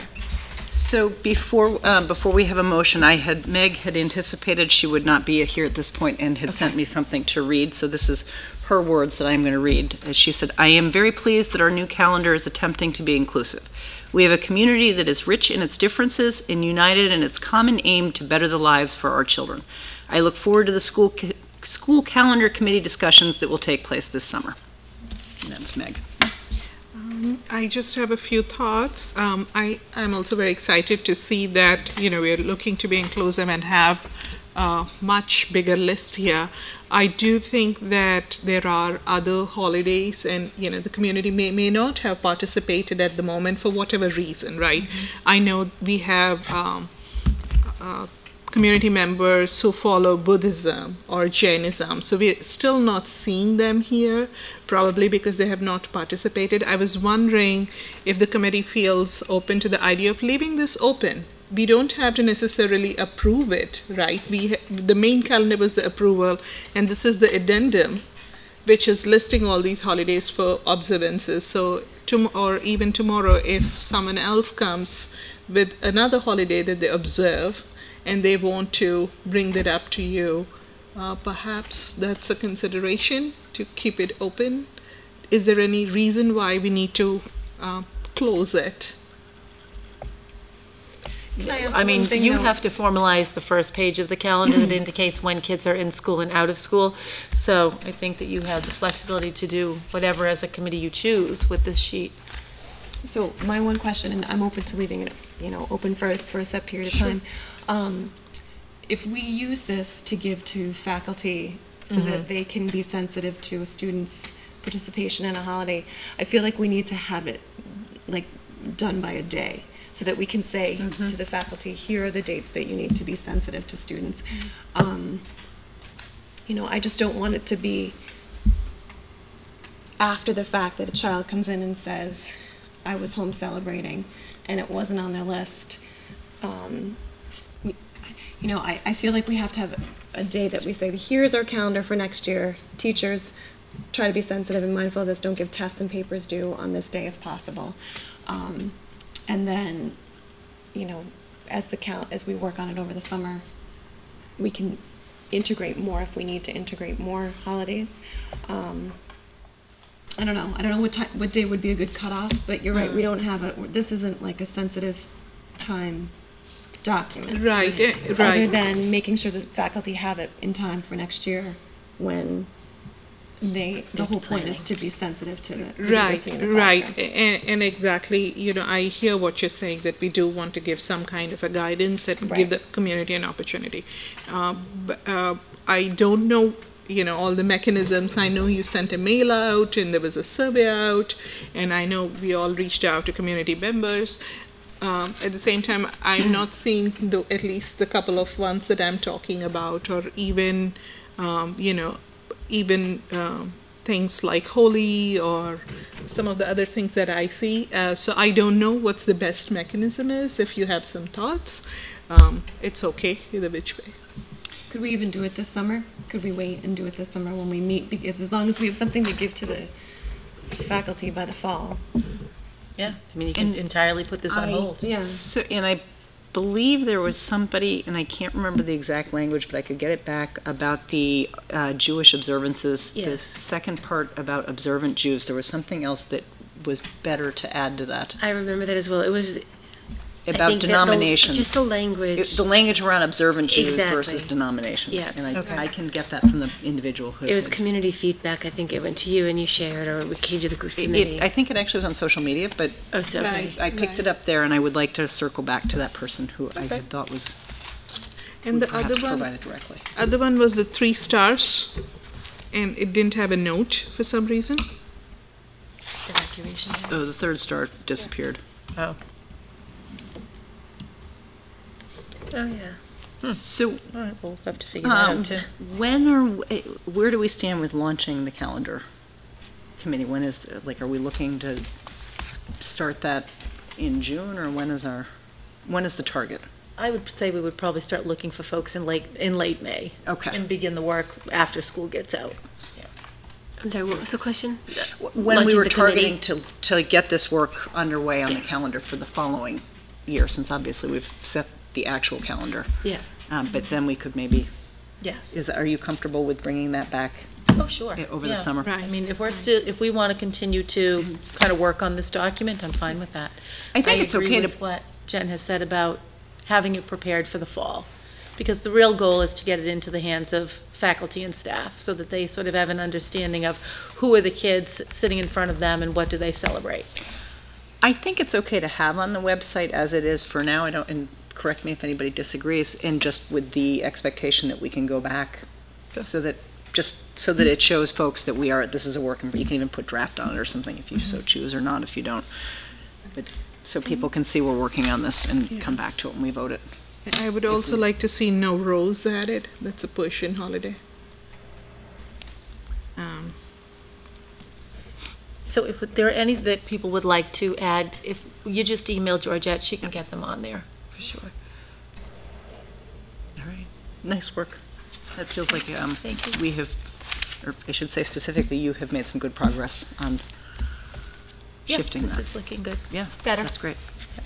I just have to say, when we think about the committee, there are some really good resources out there that, we've talked about from other districts who have given nice descriptions to what these holidays are, which is, it's sort of a lovely guide to sort of different customs. And I'm hoping that the committee, when the calendaring committee can consider ways that we can describe, going forward. And maybe Page it's 3. through the online calendar. Maybe we put some little descriptive text in there or something. It is a good point. It's a nice way to be able to see what exactly, but beyond the name. Yeah. And Dr. Kavanaugh, I know we're just, I've thrown out some holidays here, but I'm thinking that, obviously I don't know the entire communities, who all celebrates what all. And I'm just wondering how much research we should do from our end versus relying on the community to tell us. Should we be proactive in looking at our demographic and saying, what's the biggest holiday at least? the general idea and putting it out there? Or should we be waiting for people to tell us? Well, I think I have no way of knowing what the demographic is. Do you know what I mean? Like, we don't ask kids what kind, anything about their religion or their faith or those kinds of things. That's just information we don't have. Okay. We aren't allowed to collect that, is my guess. It's not something that we have interest in, but I would think. Yeah. But I know that Georgette did send something out to every family asking about this. So if, and maybe sometimes just word of mouth is a good way to kind of get folks to look again at the list. And I know people are busy, and we get hundreds of emails, so when they come, people sometimes put them on the back burner or say... It goes down the scrolling list, and when it gets to page 2, it's dead. Yeah. And I know Meg mentioned at least twice, if not thrice, about Karl Marx's birthday. So just throwing it out there. Let's take that under advice. That might be a little more controversial. I didn't know if she was serious or not. I have no idea, so just throwing it out there. I don't know that that's a recognized holiday. I don't know. All right, so that moves us into the transportation audit report. Okay, thank you. So as you know, we embarked on a review of our transportation process and all things encompassing. It's always good to have an outside look and kind of check back with what other districts are doing, what are best practices, just really kind of look at everything that is out there. So the review process. You can take it out. We're just thinking we might need another plug, but I think Jen will have them when she comes back. I've got them. She's coming. Jen comes back. I'll grab hers. Okay. Keep going. Yeah. Okay. So Jen has one. Yeah, Dr. I think Kavanaugh? we can have mine. Oh, okay. I think we have the same. So the review process, just to give you an idea, so the team came, they spent 2 days on site to gather data. They performed interviews with the superintendent, director of finance, assistant principals, student services, Connolly Bus, who is our current provider, and the transportation coordinator. They did on-site observations of both the morning and afternoon buses for the middle school and high school, and on-site observation of the afternoon buses for Hopkins, Elmwood, and Marathon. They also did ride-along observations for some of our challenging roads, the growth areas, and some of our bus stop locations. The objectives that were defined for them to be looking at are as follows. So first, investigate possible transportation cost savings, which would be due to change in the size of the school bus fleet, elimination of bus routes, changes in school start times, and/or school bus tiering. 2, investigate the impact that the reduction of bus stops would have upon the current transportation costs. 3, provide comprehensive explanation of best practice operational procedures, which could be adopted by the district in order to improve efficiency and save money for the district.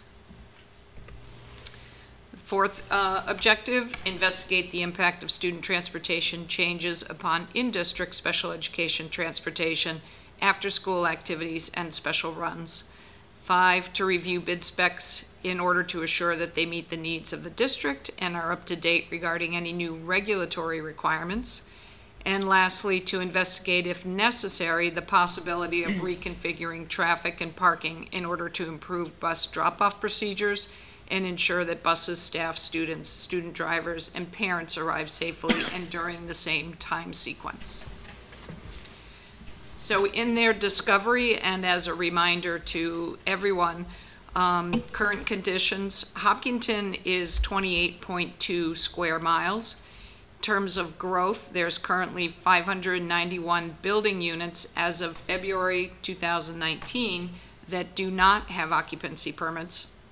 And Hayden Row and West Main Street are used as a Route 495 bypass. As anyone knows, when something happens on 495, everyone floods these roads.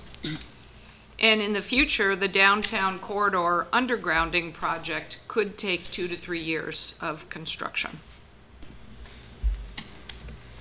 So just to give a little review, And these are some of the things that when they do their route analysis, and also for the general public to understand in terms of our routes.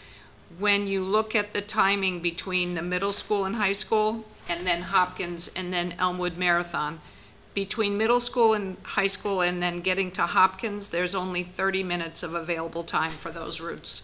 From Hopkins to the Elmwood Marathon, there's 35 minutes. And then Elmwood Marathon being the end of the day, you do have that full 60 minutes.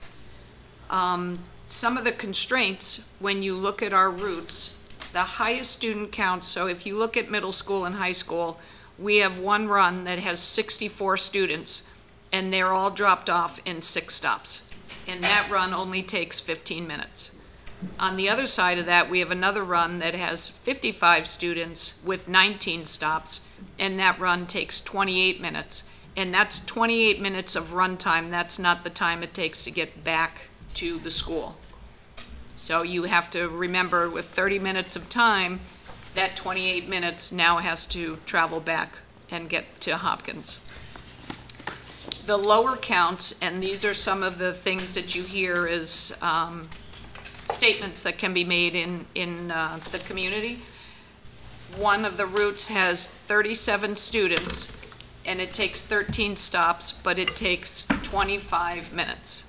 So again, it is a very low occupancy, but you don't have time to get any more students on that bus. Another run has 43 students with 9 stops and 23 minutes. And again, that leaves 7 minutes to get back to the schools. So you can see how that plays out in the rest. Going to the other side, Elmwood Marathon, the high counts, there's 71 students, 14 stops, that takes 49 minutes. And then on the low side, and this is one that people will really wonder, there are 23 students, 16 stops. So you can imagine this is on those long, windy roads. Almost every student has their own stop, and that run takes 50 minutes. So you're right up against that time. This is very helpful, Ms. Rothermick. Just kind of having that perspective that you may have a smaller number of students in the bus, but then if you have that route with so many stops, that's the reason why it's designed that way. That's correct. And it's extremely painful to see our youngest learner arriving home so late. It's a huge, it's very difficult. They're kindergartners that we are talking about, sometimes coming an hour after they've gotten on the bus. Thank you for sharing this. So to take you through one by one, basically what the objective was, what their findings were, and what their recommendations were, if there were some. So the first one, investigate possible transportation cost savings due to the change in size of the bus fleet, elimination of bus routes, school start times, and/or tiering. Their findings, each school bus route covers the entire town, and again, this gets back to that geography, as opposed to neighborhood schools, which you do see in other towns. They would have bus routes that would cover just a smaller geographical area. So that was one of their findings. A reduction in school bus tiers, meaning looking at just the elementary schools all being on the same time, would actually not result in cost savings due to a need actually for more buses. The traffic and geographical distance are an issue, and additional buses would likely be required in the future as opposed to reductions due to growth. The next objective, investigate the impact the reduction of bus stops would have on current transportation costs. The route analysis showed careful consideration was given to each bus route and bus stop. Suggestion to create walking zones that are not serviced by bus routes. Further consolidation of bus stops where possible, which would really be within a neighborhood, and the routing software that is utilized is being utilized with efficiency. Next, to provide a comprehensive explanation of best practice. Students should be allowed 1 seat in the morning and 1 seat in the afternoon on bus routes. Allowing students multiple seats negatively impacts safety, efficiency, and accountability. The transportation policy and procedures are clear and concise. Infrequent problems with behavior of students on the bus. They offered some suggestions for driver training, and we are in compliance with student training for school bus safety. Next was to investigate the impact of student transportation changes upon in-district special education transportation, after-school activities, and special runs. They acknowledged that working with a collaborative actually is the best case in terms of efficiency and cost savings for a school district, and they offered to continue to work with Accept, and that, again, the driver shortage was noted as being one of the difficulties that Accept is having. Review the bid specifications in order to assure they meet the needs of the district. Their findings are that the bid document is comprehensive. They did offer additional legal language. They noted that the school bus driver shortage is a national issue, and there was also a suggestion to create in-house ownership of the transportation fleet. And lastly, to investigate, if necessary, the possibility of reconfiguring traffic and parking. They did notice when they went to observe all of the buses that there was concern for parent drop-off at the middle school and high school area. They noted when physical space exists, school bus drop-off and pickup should be clear of all other traffic, and they also offered support for the future school bus parking lot. So that basically outlines kind of what their research found. They offered some suggestions. The committee can decide whether these suggestions are action items or what to do with it. I will certainly be looking at the legal language of the contract when the contract is up, and review if any of that language is something that needs to be inserted into our current contract. Ms. Rathmik, sorry. Go ahead. Go. Did they have an opportunity to look at, I know in the detailed documentation they talked about some challenges around dismissal when, you have large numbers of kids trying to get them on the bus and what have you. I remember that conversation from last year, I believe, when, there was this conversation to have just one stop, pick one in the evening, right? And Mrs. Carver, Mrs. DeBow, and Mrs. Bilello were here, and they had talked about the challenges during dismissal of getting the kids on the appropriate buses. Mm-hmm. One of the things that was thrown out at that time was, could we utilize technology in some way in managing some of that internally? So I don't know if that's on the radar at all, if that could possibly bring some efficiency. Something for you to consider, perhaps? So there is technology that will allow you to track who is on the bus.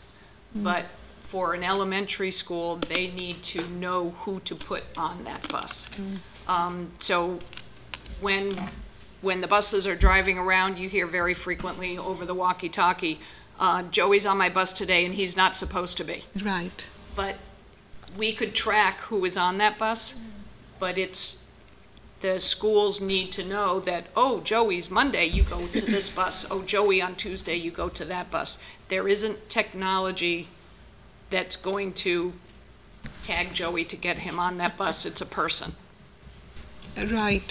And perhaps this is something to talk about a little bit in detail, in the sense that one of the areas that I worked on personally is understanding the business process, as one would call it, right? So what is the process that's being followed there when the kids are getting on the bus? And using technology in certain key points that would alleviate the problem. So I don't think that we can ever replace a human. However, the error, if you have a handheld device, because technology and hardware has become so cheap these days, I wonder if there is something available easily outside, or if this could be built where you have a handheld device. And I know they talked about last minute changes coming up. So you can take a look at it, but you have to first understand the process there, because some of it is so, they've been doing it for years, which is a set pattern that's out there. But you can look at a business process and see where is it that you can bring technology. So I'm just throwing it out there as you're looking at all of this. This is something we had talked about last year. If that's a possibility to look at, perhaps we can talk about it a little bit if there is any interest.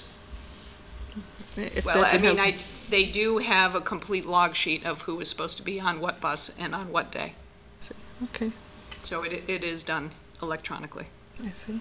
The other question I had for you was, I know you didn't bring that up, I don't recall saying that, was something around districts. They talked about if there are districts, it would be easier. Could you speak to that a little bit, please? So there's different models, and we've talked about how there's a challenge because we're a K-1 school, then a 2-3 school, and a 4-5 school, where if you go to another town, you may have this section of school, this section of town is K-5, it's a neighborhood school. This section of town is K-5, it's a neighborhood school. So that's what they were talking about. So if you have neighborhood schools, geographically, the buses only have to cover that area. Whereas if it's a 2-3 school, they have to cover the entire town. So there's just different structures that could be looked at, and that was just one of the suggestions that they had in terms of looking at a different structure.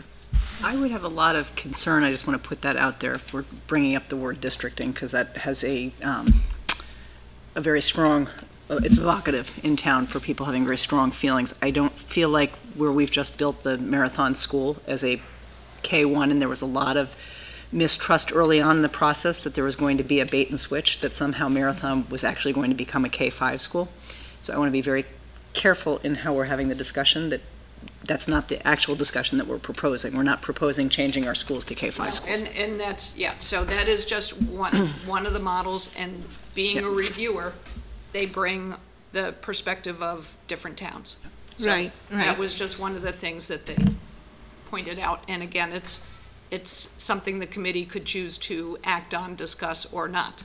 Right, yeah, so like I said, I was surprised to see that as one of their recommendations, and I wondered, don't you have to see how the student population is spread across before you make a recommendation from a transportation standpoint related to that?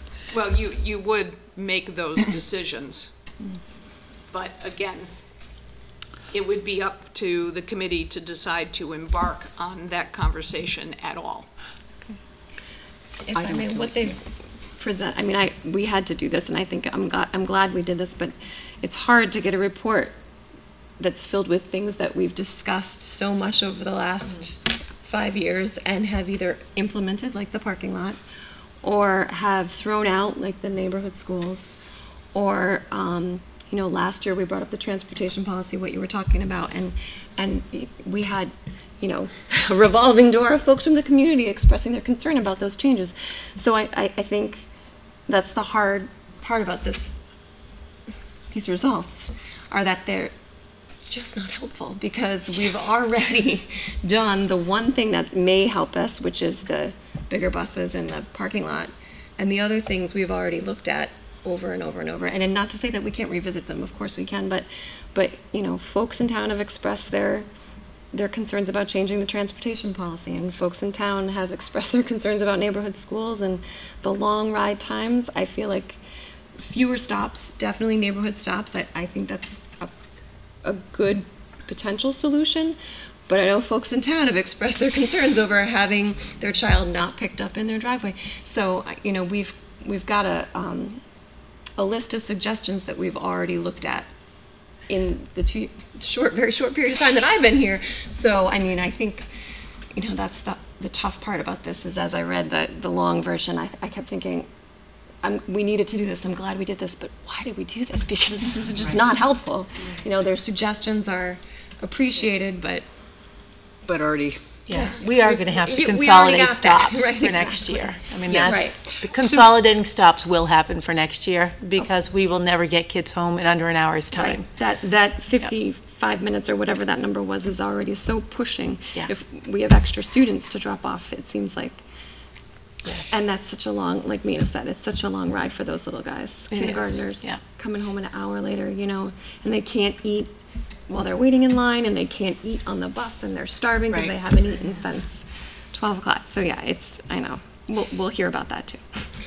Do we know if we consolidate stops, is there any concern over unsafe walking paths to get to stuff? I mean, I know even within neighborhoods, especially in the winter, and we don't clear our sidewalk, you know, it's difficult. Is there any, I mean, Hopkinton's tricky. We have so many winding roads. There's probably a limit to how much we can even consolidate. But is there any thought that we might have to invest, we school or we town, in sidewalks or safe walking routes?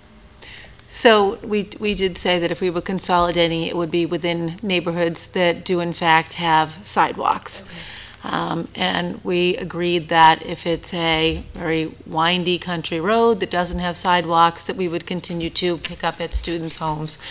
We don't want to put any students in jeopardy, but, you know, it may require that kids are going to walk, you know, from the bus stop to the home. And one of the things that we say in our policy all the time is that it is the parent's responsibility to get a child safely to the bus stop. And we try to be sensitive to families' needs, but if we, you know, take a look at that slide where we see we have 23 kids and 16 stops, you know, just by consolidating, if we had 23 kids and 11 stops, for example, we might be in a much better place. Although that might not be the best example, because my guess is that will take you very, very far away from our schools and probably through some windy roads. I would echo exactly what you said. I felt sort of the same way, but there are a couple small things I picked up on. I think they highlighted a 1 mile, legally by the state, a 1 mile distance is acceptable for walking. Walking zone. And I just, personally, you know, when we're looking at consolidating stops, I like a half mile. I mean, I think a half mile is a reasonable walk to a bus stop. There aren't any sidewalks within a mile. Yeah, I don't know. Right now. Yeah, I'm not Even sure. in town. I don't think we use the 1 mile. We use the half mile. I thought we did. I just wanted to check that because I saw that and I thought that's nice. But that's walk zone. Is that what Yeah, you can have up to a mile, but for the most part, when we're designing routes, we look to the half mile. So if somebody lives within a half mile of the school in the K to 6, do they? Oh, no, so we stops. don't have a walk zone where the walk zone, what they were suggesting is don't pick up with the bus. That's what I mean. We do not have. We have 100% bus service. So if you live 0.25 from the school and wish to get picked up by a bus, we pick you up. Your predecessor was a proponent of a walk zone, and I don't recall exactly why we did not move forward with that. I think it might be worth looking into. I would say a smaller buffer if kids are walking to a bus to get to the bus stop within a certain number of, you know, however far it is. It would make sense that if you live within that far of the school, it might make sense to look into. I'm not committing that that's definitely what I would want, but it would be something to look into, the pros and cons. I think the danger of too far away from the school is that you're then going to have all those kids driving. I mean, the parents driving. Right. I was also reading, you know, related, but I don't know if it's really helpful with the costs or what have you, is Holliston is trying a promotion or asking kids to walk up to schools. We do that at a certain point as well, I think. They're doing it 1 day a week, I think, right? That's right, and throughout the summer to say, you know, there's a word that they have for it, some bus rides, walking bus rides, I think is what they're calling it. It's a walking bus. It's all part of an initiative. It's called Safe Routes to School. And so basically what it is it is an encouragement for students to walk and not take the bus. But again, like right now, we do not have that as a policy that, you know, within the 2 miles of school, you know, that's a walk zone and the bus will not service. We don't have that as a policy right now. Yeah.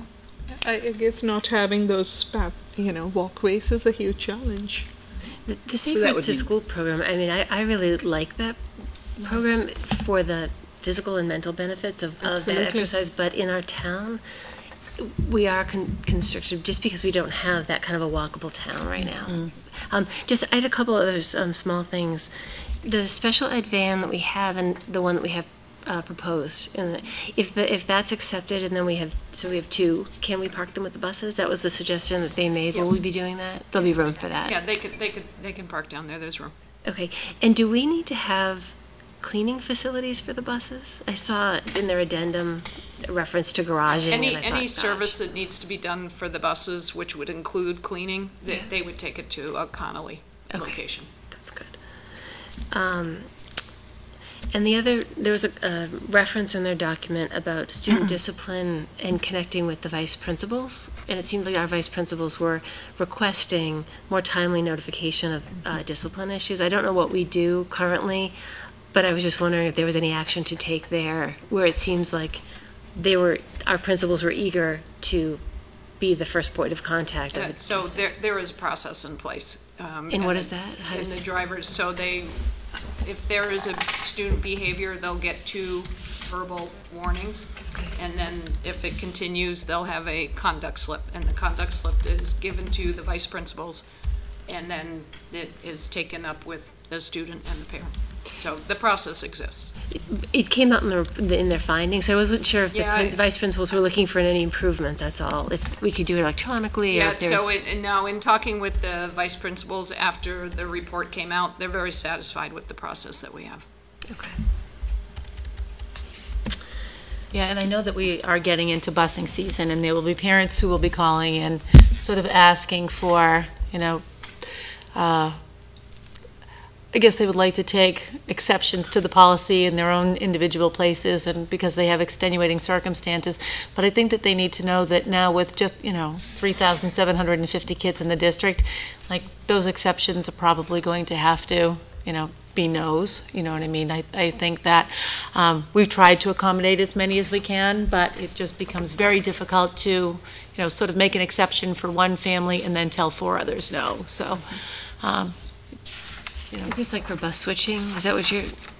Yes, so what will happen, for example, is you have your home bus. It's, where you are in the morning, and, for example, so, you might be able to travel to a daycare, you can travel to a family member's home, but we can't just have you going to, go with the neighbor on Monday, and, my mother's best friend on Tuesday, and we do have a lot of those requests, and we do have to follow it's got to be a family member or a daycare, an approved daycare, so...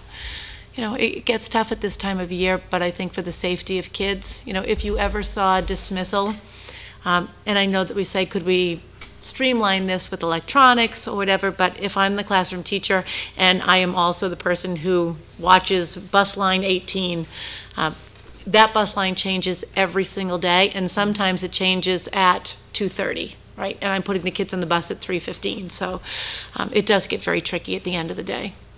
Did they highlight any, they've sort of referenced best practices, and it just seems like, as Jen said, the recommendations are things that we've considered. We are thinking about this all the time.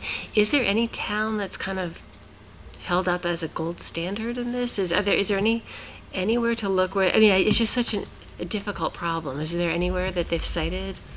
Well, I would say that one thing we are is rare in the opportunities we afford families. And Susan may be able to get us this data through, her listserv. But there are towns that will say, you get a home bus. You are picked up at home and you are dropped off at home. We don't do anything special around that. Or there are some communities that will say you can have an AM bus and a PM bus. We really do afford families a whole lot more than that, and it gets very, very confusing at the end of the day. And I know that was a source of angst for the several parents who came to see us last time. But just in terms of safety and efficiency, it is very difficult to do what we're currently doing. Well, do you mind if I chime in? No, jump in. So, having lived at Center School for 7 years of 5- and 6-year-olds, and what that looked like at the end of the day. It's a really very overwhelming time, and Jen, I completely agree with you when you look at some of the recommendations that it's very frustrating, and I feel like busing and transportation and all of these complex issues, I don't know that there's any great answer because every district does struggle, but then I guess it does make me think about, is there something in here that's manageable? So you're right, like redistricting, it's not a conversation right now, but the way I look at it, is there anything in there that might be plausible? So having left center, I went to an elementary school of 250 students with, I don't know, we had maybe 8 buses at the end of the day, and we had K to 5. And you would think that, oh, your 3rd, 4th, and 5th graders know what's happening at the end of the day. I can assure you they don't. Even with half the number of students that we have here, every day it was on the walkie-talkies, hold the bus, this one's not there. Oh, we have a calendar from parents, you're supposed to go to mom's, but oops, nope, you're going to dad's. And it's amazing the numbers of things that happen in a school day and the numbers of children and families that just, there's a missing piece of communication. And there's no way, and I wish there was a technology that could wrap that up, and I think in a perfect world, we could put that all in technology. It is possible. But what happens on the user end when you're dealing with children and parents is a very different reality, and that really is a challenge that I do think and kind of what you said, folks don't like this, they don't like this, they don't like this, and the level of service here is amazing, but I do really worry, because there is nothing like being on the other end of that phone, hearing, my child's not home, oh, they might have been dropped off at the lake. I don't know if you... At the Y. If there is something we could do to try to rein that in a little bit with the huge numbers of students we have now and 28, 29 buses at a school, it is daunting, and with safety being our #1 priority, it is a huge burden. Is it possible to get, I mean, I understand that every day the snapshot is different from the day before because it's families, but is there any way to get any sort of even estimated data on like kind of the numbers of families who are in need of sort of a matrix solution or not the ones that change like, in the middle of the day, but sort of the number of families who sort of need like a matrix, like Mondays here and Wednesdays here, and I just don't have any idea of magnitude. So to be clear, what we could do, I think, is we would eliminate all the kids who are picked up and dropped off in the same place, right? They are sort of home bus exclusively. And then we could look at kids who have a morning bus and an afternoon bus, and we could take them off the table as well, and just really look for the number of kids who are kind of all over the place. Yeah, that just might to be get a sense of how big the population is that we would need to try to, sit down with and say, this is what we're facing, and... I thought you had that number last year. Is it 230? Am I imagining the number? There are about 300 students that do more than one bus. Do the aftercare. But they do of some kind. But so those 300 kids do the same aftercare every day, or some of them do, or do they all do? They always have the option of switching. So that doesn't include kids that have aftercare that never switch. That's correct. So you have 300 kids. There could be one kid who never switches. Okay, so it's just 300 going to aftercare. 300, right. It would but they always have that option of switching. They have the option to switch even though they don't switch. Correct. Gotcha. So at any given time, it could be a switch. Would a middle ground be to not allow, like that if you go to this bus stop on Mondays, you always have to go to that bus stop on Mondays. Like you can't switch around. Do you know what I mean? It sounds like some kids are signed up to go to daycare, is my guess, on certain days, and they're allowed to then go home instead. Well, we can have some kids who will go to Kidsborough on Tuesday, Wednesday, Friday. They go to Dad's on Thursday, and they go to Grandma's on Monday, but they get picked up in the morning at Mom's. Like, that's hard to kind of figure when... So that's one issue, but what I'm hearing, and maybe I'm not hearing Susan correctly, is that there are some kids that are signed up to go to, say, I don't know, the YMCA or someplace, Monday through Friday, but randomly on a Tuesday, they could end up on a different bus to go home. Right. Correct. That's correct. Yes. So that would seem like a simpler solution to eliminate that, because that's not a consistent everyday thing. I mean, it's not a consistent even every Tuesday, every Wednesday. It's a. I think it really almost has to be an all or nothing thing. I think what you heard from the principals in the fall, when we started the school year, where the kids were always on their home bus, and so the home bus would take them to the daycare. That was awful. But what you heard from the principals is the students, it was very smooth from the student end, because the student every single day knew what bus line to get in. So from on the school end, the feedback we were receiving the feedback we were receiving regarding those students was that they were on the bus much longer.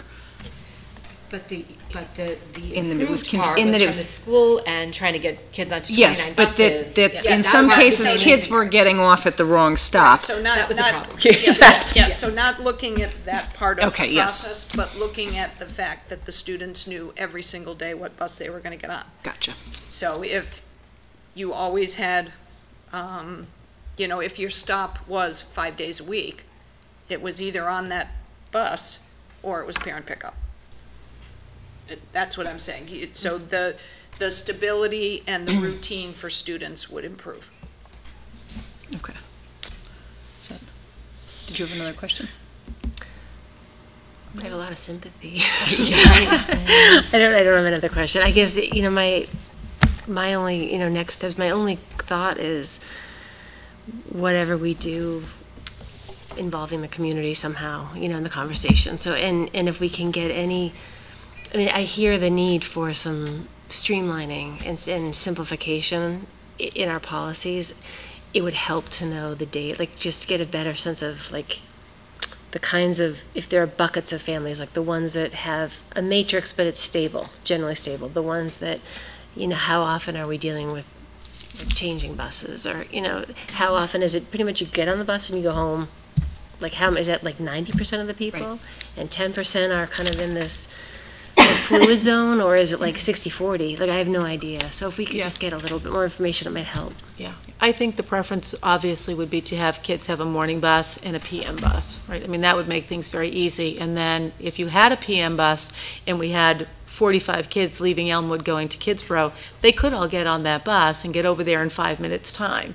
I think the trouble when we had all those kids on different buses is that some kids got there in 5 minutes and some kids got there in 55 minutes. And they rode by their homes. I think that was, that's a big one too. That was a delay. We're not going back there. That's not the conversation. That's something you hear from kids. They say, why can't I get off on this side? So my question is back to the tiers, which I know that was not favored in the report. Is there a way we could get more specific information on what the impact would be to going to a two-tiered system? I hear that it's not going to be a savings, but would it be a significant cost difference, and what would be the impact on, is there a way to run it through our software? So we did. Okay. And it actually required 2 additional buses. And that's to go to 2 dismissal times, basically? Right. And the benefit of that, from your perspective, is, what is the benefit of putting Hopkins on that same dismissal time? It was just a trial basis to see if you had more time between the middle school, high school, and then all the elementaries. Okay. But combining the 3 schools actually necessitated 2 additional buses. The other piece to keep in mind is the way our contract is written right now, there's no difference in cost between a 2-tier and a 3-tier bus run. Okay. So the going from 3 tiers, meaning middle, high, Hopkins Elementary, to 2 tiers, middle, high, all elementary, didn't save us any money. So the only way to save money would be to cut the buses, which we couldn't do. But so in a subsequent recontracting of this, there would be potential to have a There's always potential if you two-tiered put bus it system down cost only less. as a 2-tier contract, that maybe we would get different pricing. It would seem like less cost for them because they don't have to pay as long a labor time for their bus drivers, I would guess, but. So keep in mind that what they keep highlighting is the whole driver shortage issue. So to a degree, I think our drivers are guaranteed a certain amount of time. So that's why I'm saying I don't know the business model to say that in a future contract we would get a break. I don't know that. One other thing that was mentioned that you just brought up in my memory was the idea that Marathon and Elmwood are so far apart. And again, rehashing something that we've already hashed through. But the question of maybe putting Marathon and Hopkins on the same schedule and making Elmwood on its own, you know, it would bring the older kids and the younger kids back together, and I know that opens up a whole can of worms. But at the same time, it worked for 10 years or however many years, and I know there were reasons, I don't know what they are, that it went to the current model, but that seemed like a potential to save minutes, which still, when you're a little kid and you're talking about 8 minutes, it's 8 minutes. Right. So, I don't know if that's a consideration, or if there are good reasons to keep that off the table. Yeah, I don't know. I would like to look more carefully at a two-tier system. I think right now that Hopkins run, we've got 22 buses leaving there with about an average of 20 kids on a 77-seater. Like that just, I don't know if we can renegotiate, you know, when this contract ends with Conley, or look to, you know, some other provider. But it does seem kind of silly to me to have 20 kids driving all over 28.2 square miles. Like that's, I don't know.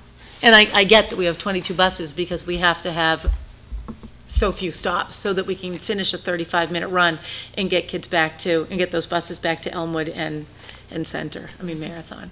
And I'm also going to throw out, unrelated to, it is related to busing, but not just busing, is that one of the things that appealed to me about the two-tiered system was that if we are going to look at some point shifting start times at all, even just a little bit, having a two-tiered system would be much simpler than trying to shift start times for 3 tiers. I know we have not put that on our stated agenda of what we're going forward, but I know the MASC is looking very seriously into it, and I know that there's some statewide initiatives. Whether we take the move ourselves to look into it, or whether the state imposes it on us at some point, and even that, minutes matter. You know, say it's only 20 minutes later start time. Right. It's 20 more minutes of sleep times 5 nights a week. That's, you know, significant. So, yeah. I mean, and with the three-tiered system, to just shift things ahead, one tier is going so late, they're not getting home until dark in the winter practically, if you shifted it. But I'm looking to Amanda. She always has some thoughts, especially for the high schoolers, about the shifting of the start time. Well, yeah, it's too far in the future. That's a big topic. I think I put a lot of stock in Mr. Bishop's read. I think the students, I personally, what I see is that they are fine with where the start times are. Except 22% expressed that as one of their highest priorities. Well, they had to pick one. The way the survey was written, they had to pick one. But 22% picked it. So that it's like, for some I know, and for the 12 that were in the room for that piece, and I also know there's a lot of scientific research out there on it. And at some point it may become a mandate from the state. Not that I have some strong opinions on it. It's another topic for another agenda day, but I think... I'm not saying that I am saying we need to do that right now, but at some point I think we are going to need to discuss it, and to invite the community in for their input, and to kind of look at that, to allow the discussion to move forward, is all. The only wacky thinking that I've done on this, and this is, you know, sort of out of the box, but looking at ways that we can enable every student to participate in after-school activities, especially at the middle and high school, by just running our return buses later. I know it's crazy, but not like having the bus leave at dismissal time, having the bus leave 45 minutes later. And it's, you know, if we ever rework the whole thing, I mean, I think the reality is we have a lot of students who come from families that they have to take the bus. They don't have parents home who can pick them up and drive them. We can't afford a late bus.